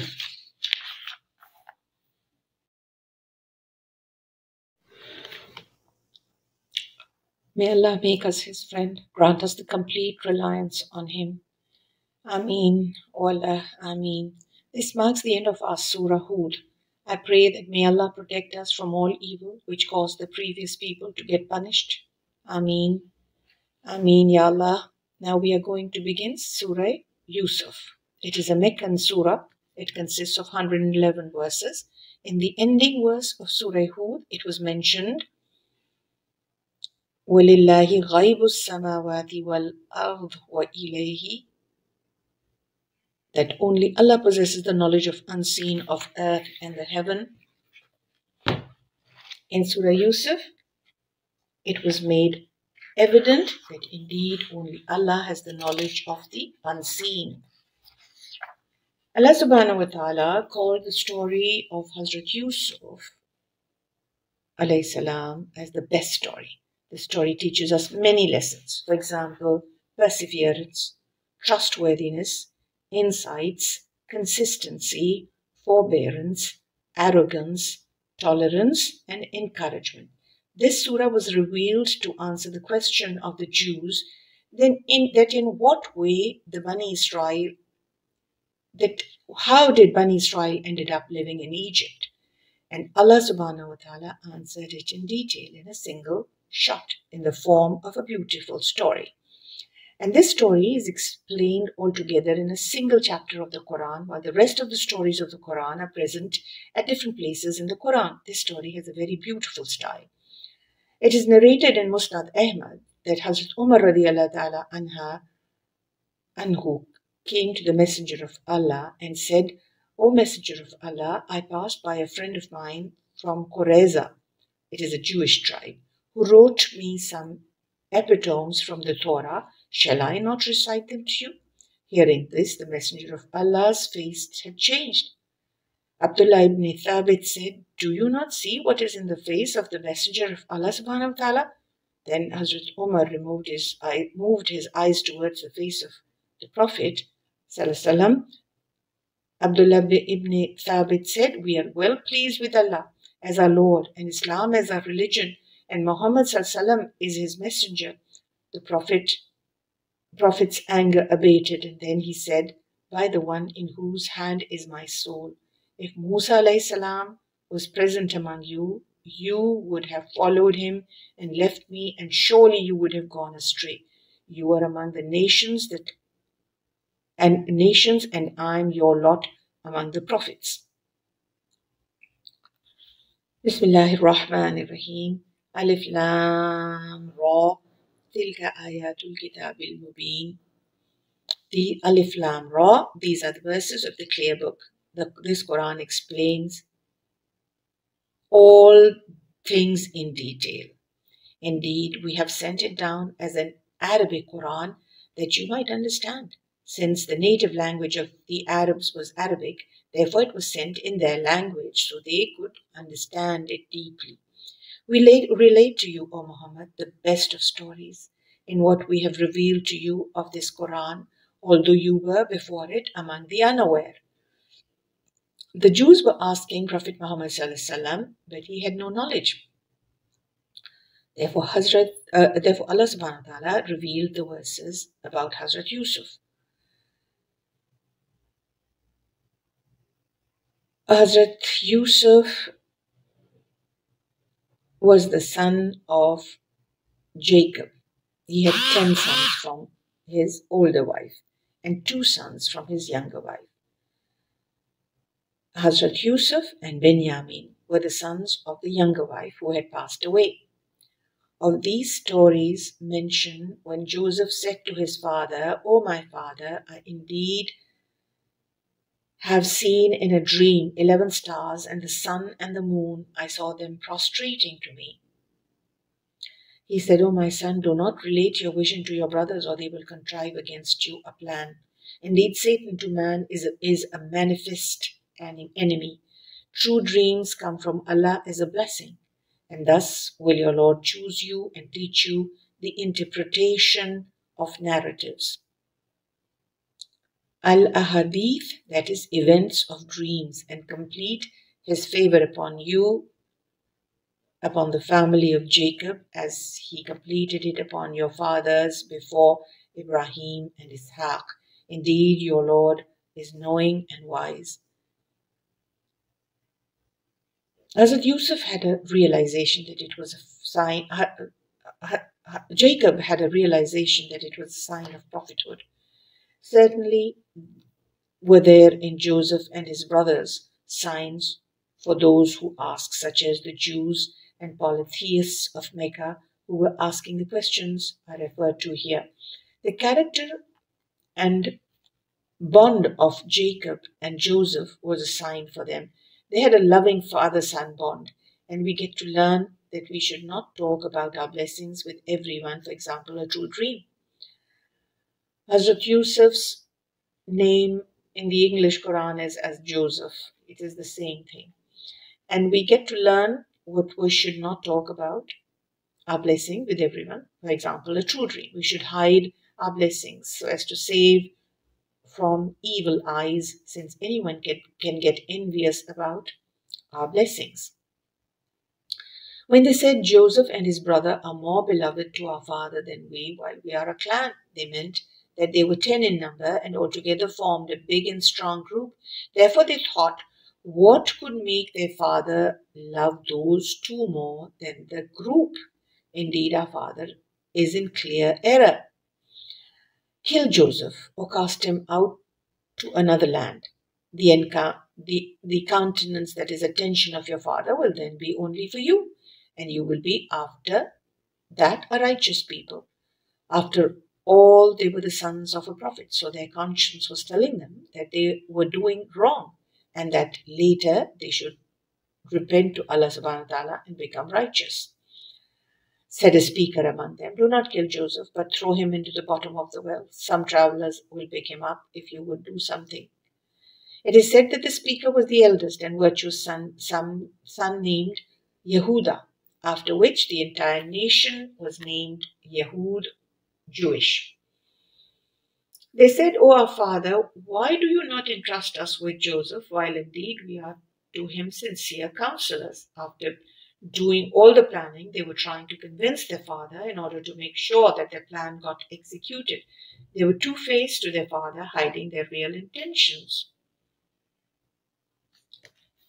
Send him with us tomorrow, so that he may eat well and play, and indeed we will be his we will be his guardians.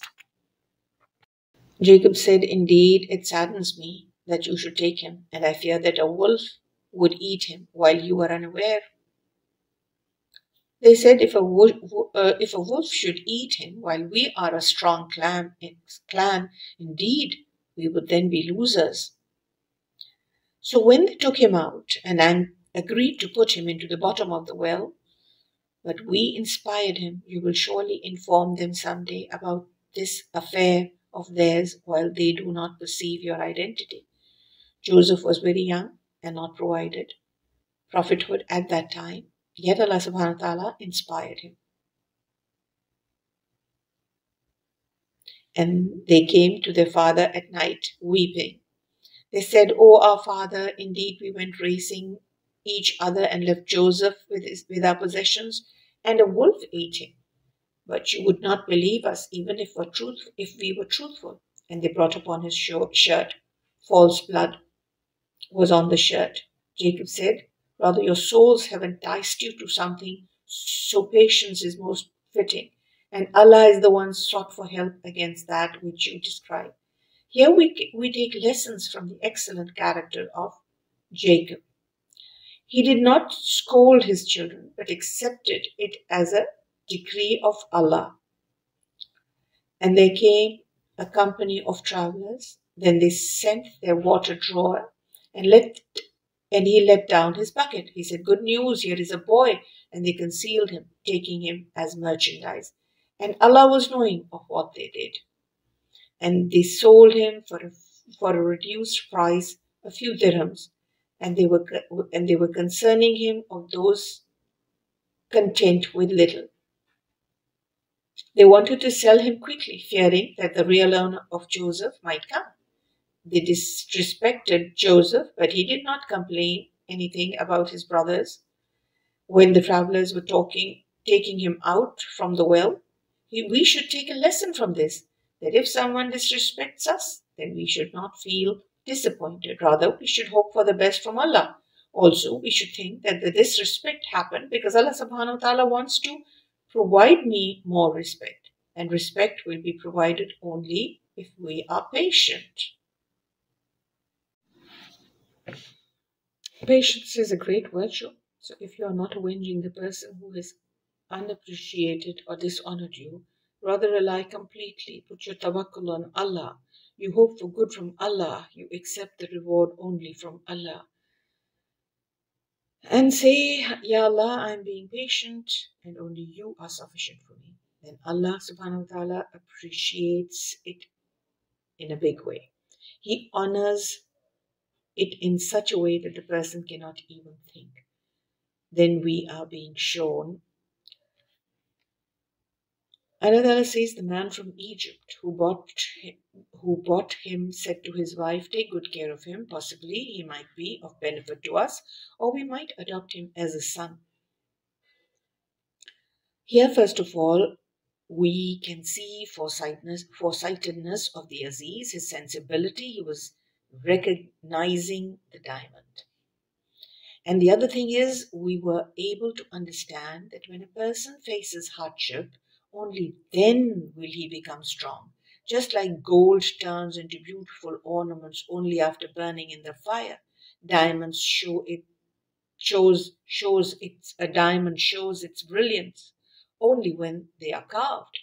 It is stated in Ibn Kathir, Abdullah bin Masud states that only 3 people who were the most foresighted, completely focused on their goal,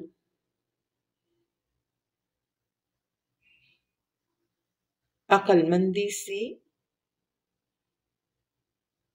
darne wala, have come to pass till now. They were this nobleman from Egypt who was able to understand the importance of Yusuf alayhi salam.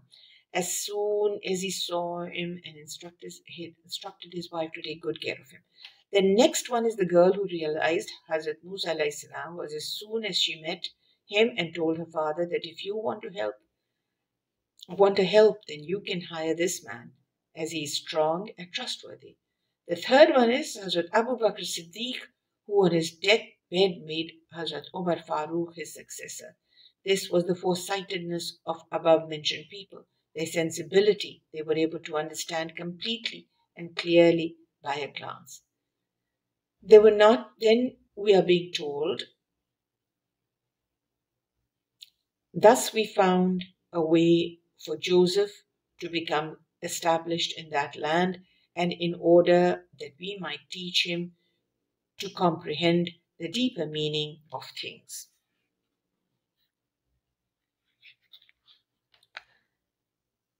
Whatever work that Allah subhanahu wa ta'ala was planning to take from Hazrat Yusuf alayhi salam was not at all possible from Canaan. This was the reason that Allah subhanahu wa ta'ala had taken out Yusuf alayhi salam from the place. And the way that he adapted to do so is in front of you. It is a lesson for all of us that whenever we face hardships in our life, then we must understand that our Lord is preparing us, giving us training for a huge task that He has planned for us. We are being trained so that we can be strong. This is what had happened here also. He was taken to the house of the nobleman of Egypt. He was of high position, and Yusuf alayhi salam would also be given a high position later on. This was why, by living in that house, preparing for that post could be done. People of high position used to come to that house, and by being in this sort of company, Hazrat Yusuf alayhi salam was trained. Allah has full power to implement His design, although most people do not know that.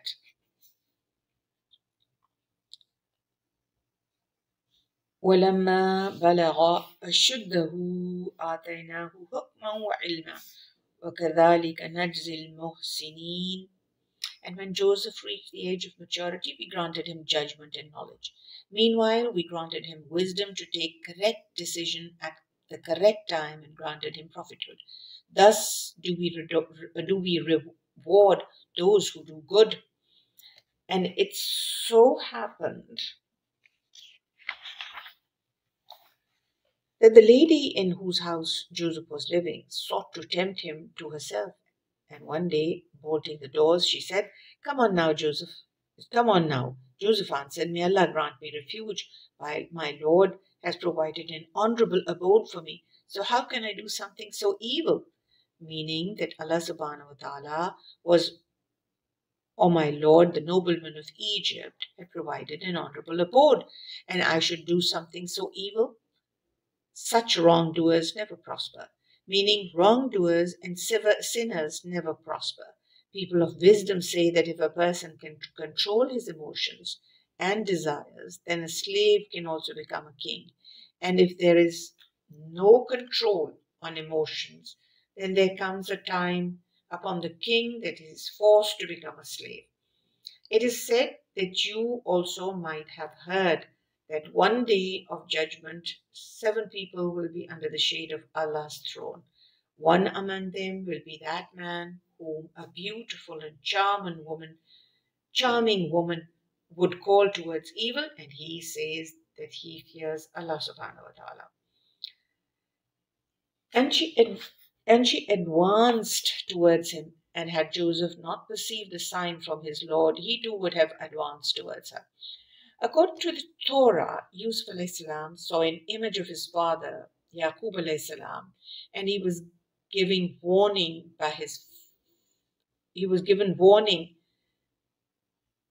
by this figure, as if to say, beware. But of course, it's hard for us to believe in these kinds of tradition from Torah. But according to scholars, the word burhan means sign and argument. And here, Rab ki burhan means that particular sign which Allah subhanahu wa ta'ala showed to Hazrat Yusuf alayhi salam, because of which his conscience convinced his heart to not accept the advances of this woman. This is not what becomes of me. So when a person is of a sound nature and has a good upbringing and seeks to avoid sins, then one good deed leads to another. And if someone is always sinning, then he will move towards doing sinful things. Thus, it is being said that Allah subhanahu wa ta'ala protected the Imam of Yusuf alayhi salam. It is being said that, for indeed he was one of our chosen servants. Meanwhile, he was sincere and pure. That's why Allah subhanahu wa ta'ala also supported him. Then Allah ta'ala says,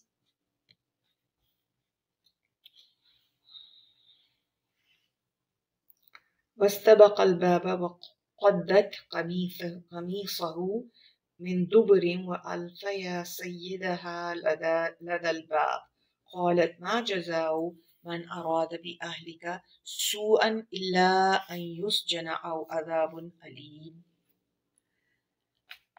Then both of them rushed to the door, each seeking to get ahead of the other, and she tore Joseph's shirt from behind. Then both of them found the husband of the lady at the door.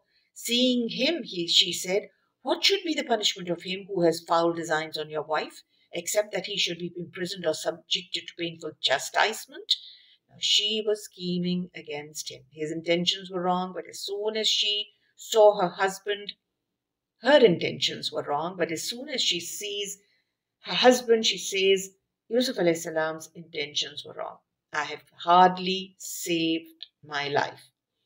Joseph said, it is she who was trying to tempt me to himself, and a witness belonging to her household testified on grounds of circumstantial evidence. There are different traditions about this witness. One is that he was an older brother. He was the son of a nobleman's wife's paternal uncle, and the other is that he was a small baby from cradle. It has been narrated from Ibn Abbas and is in Ibn Kasir also that 4 babies have spoken from the cradle.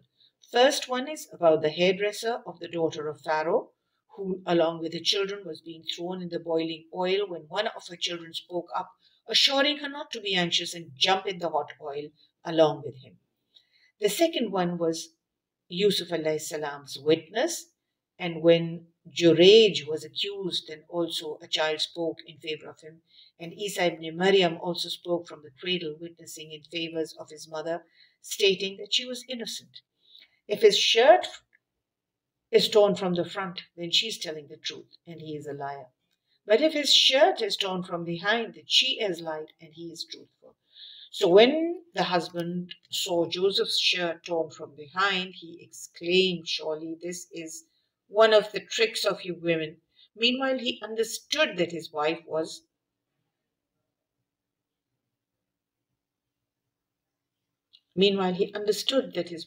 at fault. That means the minister understood that his wife was at fault. Your tricks are indeed great. Joseph Disregard this, and you, woman, ask forgiveness for your sin, for indeed it is you who has been at fault. Because by now he had understood who was at fault. And some ladies in the city began to say, the chief's wife is violently in love with her houseboy. She is out to tempt him, meaning she is enticing him, is madly in love with him, and love has made her go out of control. We think she is clearly mistaken, meaning that she is being cheap to be in love with her slave. Hearing of their sly talk, the chief's wife sent for those ladies and arranged for them a banquet, and got ready couches and gave each guest a knife. Then, while they were and eating the fruit, she signaled Joseph, come out to them. When the ladies saw him, they were so struck with admiration that they cut their hands, exclaiming, Allah preserve us. This is no normal human being. This is nothing but a noble angel. She said, so now you see, this is the one regarding whom you reproached me. It is said that only one amongst them had cut her hand, and when Yusuf alayhi salam saw the blood, he went to give her first aid. Obviously, he was just a slave of the house. And on seeing this, all the women started to cut their hands so that Yusuf alayhi salam can give his attention to them also, focus on them. It is also said that they were so moved by the beauty of Hazrat Yusuf alayhi salam that they cut their hands upon seeing him and were wounded. Indeed, I tried to keep him myself, but he held back, although if he were not to follow my order, he would certainly be imprisoned and humiliated. She was proud of her sinful actions, was very daring to be arrogant of her sinful deeds as if she was doing something great. Then Allah Ta'ala says, Joseph said, my Lord, I prefer imprisonment to what they ask me to do. And if you do not avert from me the guile of these women, I will succumb to their attraction and lapse into ignorance. Meaning Yusuf alayhi salam is praying earnestly to Allah subhanahu wa ta'ala that he be sent to jail so that he can escape the scheming of these women, so that he may be safe from their evil. On the other hand, the vulgarity and indeed behavior prevalent in the society during those times is being described here. And how wife of the nobleman was audaciously telling her love story in front of all her female guests with proud arrogance. فاستجاب له ربه فصرف عنه كيدهن إنه هو السميع العليم. So his Lord responded to him, turning their cunning away from him. Surely he is the all-hearing, all-knowing. Allah Almighty heard the supplication of Yusuf alayhi salam and made the plannings of these ladies unsuccessful. And so it occurred to those in charge, despite seeing all the proofs of his innocence, that he should be imprisoned for a while. They knew that Yusuf alayhi salam was innocent. However, they also knew that they could not stop these ladies. Therefore, they decided to imprison him instead. Hazrat Yusuf grew up in a religious household since his father was a prophet. Now he was in a non-religious setting and was being sent to prison for something that he hadn't done. This was a test for Yusuf alayhi salam from Allah subhanahu wa ta'ala to train him and make him stronger. Similarly, any difficulties that we come across are there to train us, and they're indeed our path towards success. We must never get disappointed because of small hurdles. We must instead make our connection stronger with Allah subhanahu wa ta'ala. A strong connection with Allah ta'ala will help face any difficulty with strong faith that Allah will not leave us alone in these difficult times. Hence, it becomes easy to observe and go through that difficulty with patience and perseverance. And two other servants went to jail with Joseph, that is Yusuf alayhi salam. One of them said, I dreamt I was pressing wine. The other said, I dreamt I was carrying some bread in my hand, on my head, from which birds were eating. Then both said, tell us their interpretation, for we surely see you as one of the good doers. People who are righteous are easily recognized wherever they go. People who are righteous and do good deeds never have to boast about their deeds because their good actions speak for themselves. We have discussed 3 out of 4 phases of Yusuf alayhi salam's life. His father's house, time after being retrieved from the well, the phase where he spent his days in the house of Egypt's treasurer Al-Aziz, when he was thrown in jail, when he will be appointed, the 4th one is when he will be appointed as the treasurer of Egypt. So Yusuf alayhi salam said, I can even tell you what kind of meal you will be served before you receive it. This knowledge is from what my Lord has taught me. I have shunned the faith of a people who disbelieve in Allah and deny the hereafter. Yusuf alayhi salam initially called them to Allah and tried to introduce the message of faith to them. He gave all the credit of his abilities to Allah subhanahu wa ta'ala with a lot of humility.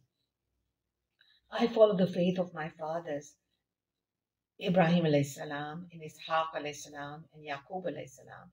It is not right for us to associate anything with Allah in worship. This is part of Allah's grace upon us and humanity, but most people are not grateful. Yusuf alayhi salam told them that after much observation I have chosen the path of Allah, not because they were my forefathers, but because this is the only true path. That means he's saying, I did not choose the path because my forefathers were on that path, but I chose the path because it is the only true path. O my fellow prisoners, which is far better, many different lords or Allah, the one, the supreme? Whatever idols you worship instead of him are mere names which you and your forefathers have made up. A practice Allah has never authorized. It is only Allah who decides. He has commanded that you worship none but him. That is the upright faith, but most people do not know. Just like how disbelievers of Mecca used to worship Lat, Manat, and Uzza. These people also made up imaginary idols and used to worship them. So Yusuf alayhi salam tried to reason with them and show them the right path towards the oneness of Allah Almighty. He told them that Allah himself has forbidden us to worship anyone except him. He is the greatest, the sustainer of all mankind. O my fellow prisoners, the first one of you will serve wine to his master, and the other will be crucified, and the birds will eat from his head. The matter about which you inquired has been decided. In this verse, the lesson for us is that we must only inquire about our dreams from people who are knowledgeable in this regard and who are sincere with us. Anyone who envies us will not guide us correctly about the meaning of our dreams. Once a dream is interpreted in a certain way, it is likely that it will come true in that particular way only. It is mentioned in Tafsir Tabri that both prisoners denied seeing such a dream after knowing the interpretation. This shows that sometimes people tell fake dreams and seek their interpretations, which may come true. Therefore, we must refrain from doing this. Whenever we encounter a bad dream, we must recite A'udhu Billah and then dry spit thrice on our left side, turn on the opposite side and go back to sleep. Never discuss a bad dream with anyone. It is mentioned in Musnad Ahmad that Muhammad said, dreams are attached to the foot of a bird until they are interpreted. Then when they are interpreted, they come to pass. In another narration, it is said that the first interpretation of a dream is actually what becomes true. Then he said to the one he knew would survive, mention me in the presence of your master, but Satan made him forget to mention Joseph to his master, so he remained in prison for several years. A person who is innocent is allowed to use any recourse available at his disposal. at his disposal. That's what Yusuf alayhi salam did here. However, some people interpret this verse differently. They believe that Yusuf alayhi salam did not have faith in Allah. That's why he asked the prisoner to mention about him, and that's why Yusuf had to spend such a long time in the prison because of weak faith. However, it was solely Allah's planning that he stayed for such a long duration in the prison. And one day the king said, I dreamt of 7 fat cows eaten by 7 skinny ones, and 7 green ears of grain, and 7 others dry. O chiefs, tell me the meaning of my dream, if you can interpret dreams. They replied, these are confused visions, and we do not know the interpretation of such dreams. Dreams are of 3 types. True dreams that are from Allah. The second one is bad dreams that are from shaitan. The third one is confused dreams that are a result of our own mind. Finally, the surviving ex-prisoner remembered Yusuf alayhi salam after a long time and said, I will tell you its interpretation, so send me forth to Joseph, that is Yusuf alayhi salam. He said, Joseph, O man of truth, interpret for us the dream of 7 fat cows eaten by 7 skinny ones, and 7 green ears of corn, and 7 others dry, so that I may return to the people and let them know. Yusuf alayhi salam replied, you will plant grain for 7 consecutive years, leaving in the year whatever you will harvest, except for the little you will eat. Then after that will come 7 years of great hardship, which will consume whatever you have saved, except the little you will store for seed. Yusuf alayhi salam did not once complain why this man didn't keep his promise after leaving the prison. In fact, he not only interpreted the dream for him, but also provided him with the solution. That's a true representation of a righteous man. Then after that will come a year in which people will receive abundant rain and they will pass oil and wine. The king then said, bring him to me. When the messenger came to him, Joseph said, go back to your master and ask him about the case of the women who cut their hands. Surely my lord has full knowledge of their cunning. The king asked the women, what did you get when you tried to seduce Joseph? They replied, Allah forbid, we knew nothing indecent about him. Then the chief minister's wife admitted, now the truth has come to light. It was I who tried to seduce him, and he is surely truthful. From this, Yusuf alayhi salam should know that I did not speak dishonestly about him in his absence, for Allah certainly does not guide the scheming or the dishonest. The widely believed opinion is that these are the words of Yusuf alayhi salam, that he did not speak dishonestly about the Aziz and his wife in his absence. However, there is another opinion that these are the words of Al-Aziz's wife herself. She's telling Yusuf that she did not speak dishonestly about him in his absence and accepted her sin. Allah Almighty is a custodian of every prophet's respect and character. Although they are also human like us, but Allah Almighty bestows them with a satisfied soul. Therefore, they are far from such worldly mistakes. This is Allah Almighty's mercy on them, and Allah blesses it on whomsoever He pleases. Allah subhanahu wa ta'ala never lets evil schemes of dishonest people succeed. Sooner or later, He reveals the truth in favor of the innocent. Since Allah Almighty had decided to bestow a huge responsibility on Yusuf alayhi salam, therefore He proved him innocent in front of everybody. Imam Bukhari was once traveling on a ship. Someone saw that he was carrying 1,000 gold coins with him in a pouch. He schemed against Imam Bukhari and started shouting that he had lost his pouch of 1,000 gold coins. Imam Bukhari secretly threw his pouch in the sea. Later, when the ship reached its destination, the man who created the chaos inquired from Imam Bukhari that, what did you do with the gold coins? Imam Bukhari replied, I threw them away. The man was shocked to hear this and asked, why did he do that? And Imam Bukhari replied, if the blame that you were putting on me was wrongly proved, no one would have ever accepted my work of compiling the hadith. People who do the work of religion must be extremely conscious of their reputation. If ever such a person betrays the responsibility given to him by Allah Almighty, then he, that is Allah subhanahu wa ta'ala, reveals that person's betrayal in front of everyone. It is not acceptable for Allah Almighty that anyone who betrays his religion preaches it to other people. Juz 12 consisted of two surahs, Surah Hud and Surah Yusuf.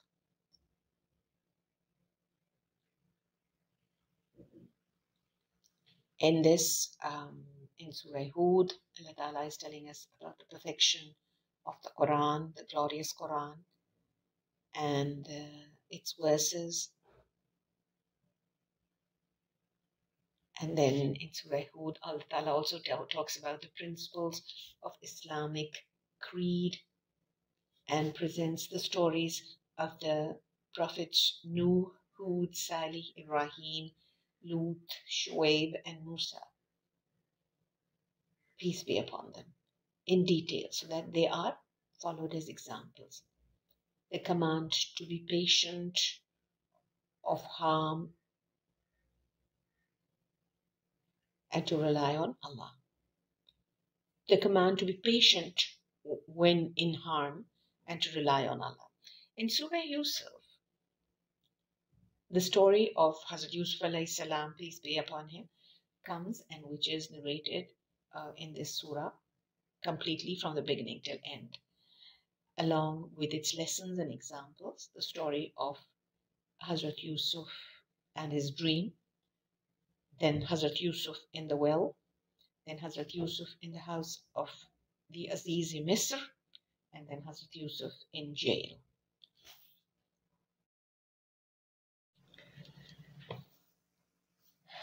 Okay, now as Juz 12 is ending, let's see what are the points to ponder upon in this juz. In ayat 6, Allah says, Allah knows every creature's risk, provisions, and place of rest, even though there are millions of creatures in the universe. Then in ayah 7, he says he created the 7 heavens, even heavens, 7 earths, and the arsh and all of us. Why? To test us. All khair and shar comes to us to test us, to see which one of us is best in deeds. Whose deeds are the best? What do we do when faced with a test? In ayat 9, tells us don't despair and don't be ungrateful when you face a problem. It's just a test from Allah. So be a true believer and show patience while continuing to do good deeds, as this will cleanse your soul and bring you great reward. Then in ayat number 11, Allah Ta'ala is telling us, except for those who are patient and do righteous deeds, those will have forgiveness and great reward. Only place in the Quran where Allah accompanies Amilus Swalihat with Sabaru instead of Amanu, showing us that the times of tests and trials, be it of ease or difficulty, no doubt Sabr is important, but accompanying that Sabr with continuous good amal is necessary too. That's the real purpose of the test, to make us learn to continue with good deeds, with Sabr, in spite of the burden of the test we are facing. That's where the mercy and ajr of Allah comes and raises us in degrees of righteousness. In ayat 10 of Surah Hud, Allah Ta'ala says, when you get out of trouble or solve a problem, never fall into the trap of saying, because I did this and this, everything was okay. Remember, it was only Allah who took you out of that situation. Instead of boasting, say Alhamdulillah. In ayat 13 and 14, Allah is telling us, are you not convinced when you read the Quran that it is the truth?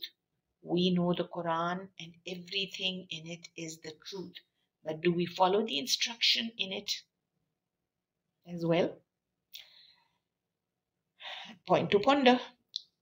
Ayat 15 and 16. Whoever does a good deed only to gain some benefit in the life of this world and doesn't have any intention of pleasing Allah nor preparing for the meeting with Him will have nothing but the fire in the Akhirah. Allahumma ajirna minan nar. Ayat 23. Be humble. If you want to go to Jannah, you have to adopt humility along with having Iman and doing good deeds. Ayat 29. Every prophet conveyed the message of Allah without looking towards worldly benefits. They expected their reward from Allah and had no greed of wealth in their hearts. Ayat 39. Whenever you do something for the sake of Allah and people laugh at you, don't get embarrassed or discouraged. Just think of Noah alayhi salam when he was constructing the ark. His reward is with Allah. The mockers will be ridiculed on the day of judgment and you will be laughing, inshallah. Ayat 41. Saying Bismillah before any significant deed is one of the best powerful habits you can teach yourself and your children. Ayat 43 to 45. Name, caste, lineage, righteous parents will never help to save us from Allah's punishment. Only our righteous deeds will help us and save us. Ayat number 47. When after doing so many good deeds, even after calling his people to Allah for 950 years, even being a prophet, Nuh alayhi salam feared Allah would be angry at him for questioning about the fate of his son. What about us? Do we dare to question Allah for his decisions? For us, let's learn from Prophet Nuh alayhi salam and memorize his dua.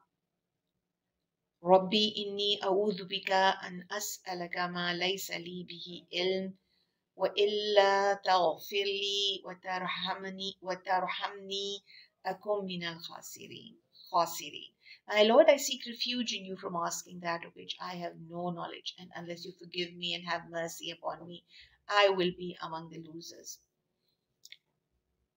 In ayat number 50, the crime of the people of Ad was that they followed the evil chiefs and elite of their clan and rejected Allah and His Messenger.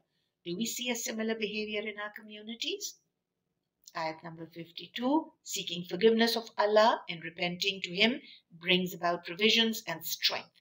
Nabi sallallahu alayhi wasallam taught this dua to a man. Allahumma ghfirli warhamni wahdini wa'afini warzuqni. O Allah, forgive me, have mercy on me, protect me, and provide me with sustenance. He, sallallahu alayhi wasallam, said, surely this supplication is better for you in this life and in the hereafter. Let's memorize it, a dua for khair in both worlds. Ayat 72 and 73. When good and wonderful things come to the slave, do not be so caught up in amazement and stunned thought. Your Lord is able to do anything. The command and decree of Allah is not a surprise for the slave who knows the power and capability of Allah. This is why the angels exclaimed back, do you wonder at the decree of Allah? May the mercy of Allah be upon you. See, at the point when you recognize a great ni'mah, blessing of Allah, there is a blessed moment in which your initial reaction is recorded with heaviness on the scales. What is required of you at that point is immediate gratitude and for you to praise Allah and exalt Him without a delay. This is just one of the reasons why the verse ends with, indeed, He is praiseworthy and honorable.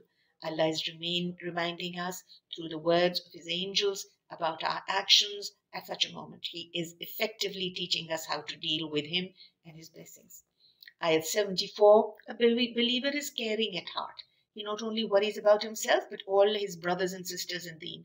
Prophet Ibrahim was given the good news of a son in his old age. His dua was finally accepted. He was happy for himself, but then worried about the coming punishment on the people of Lut. The sincerity of the prophets is such a beautiful thing to read about. These were legends, great men, who desired nothing more than that Allah be worshipped in the land. They wanted nothing but guidance for their people. They didn't desire wealth or fame or social ranking. Just the people turned to their Creator and were saved in this life and the next. Let's learn from the prophets. Ayat 77 to 83. The actions of the people of Lut alayhi salam were forbidden by Allah. They declared a major sin. Allah sends His curse and punishment on people who do this. Homosexuality is haram. And we know that the verses of the Quran, that those who support it, like wife of Prophet Lut, will be with those who will be punished for doing this haram act. Beware. Ayat 84 to 85. Never cheat when selling or even buying things. Never alter weight, deceive people by certain types of marketing and other such gimmicks. Ayat number 88. When you advise people to good, explain with wisdom and kindness. Don't argue with them, but explain that you only wish good for them and wish to be together with them in Jannah. Ayat 97 to 98. Pharaoh was a leader to evil and oppressive actions in dunya.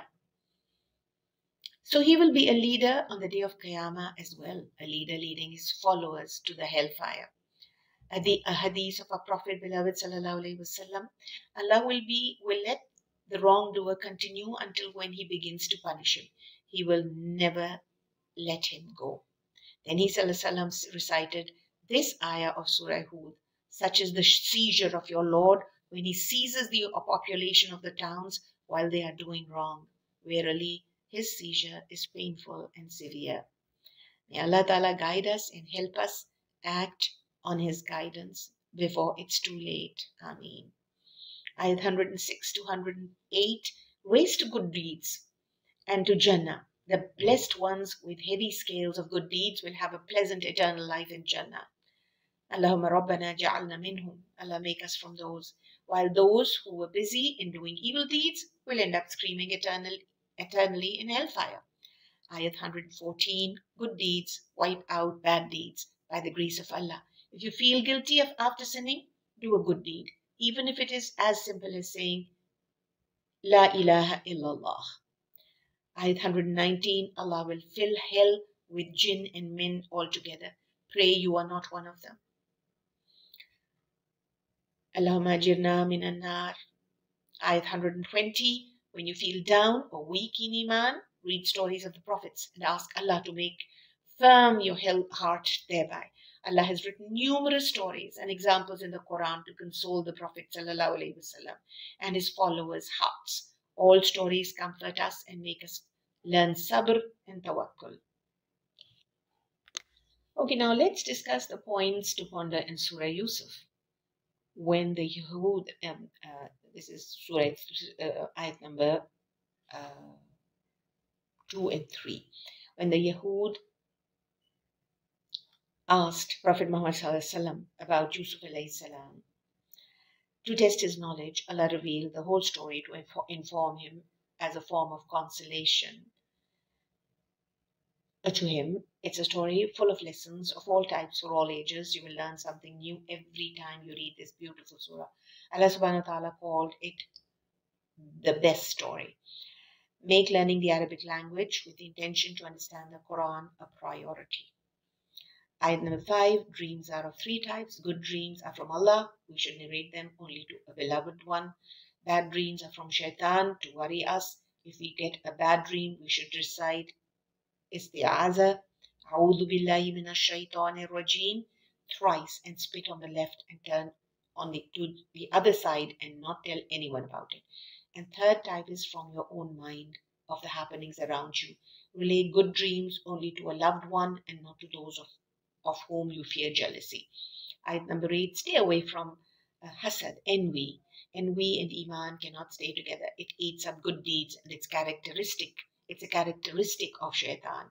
A true servant of Allah cannot feel jealous. He is content with what Allah has chosen for him and for others. Whenever you see Allah blessing people with what you also desire, then make a dua for it instead of envying people. Ask him of his bounties for you and the people. He is the possessor of infinite treasures and he hears and responds to all duas.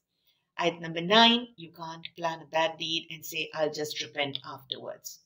Ayat number 18, learn sabr from Prophet Yaqub alayhi salam. He controlled his sadness and his anger for the sake of Allah and accepted the decision of Allah. Would we react in the same way if a similar news is delivered to us?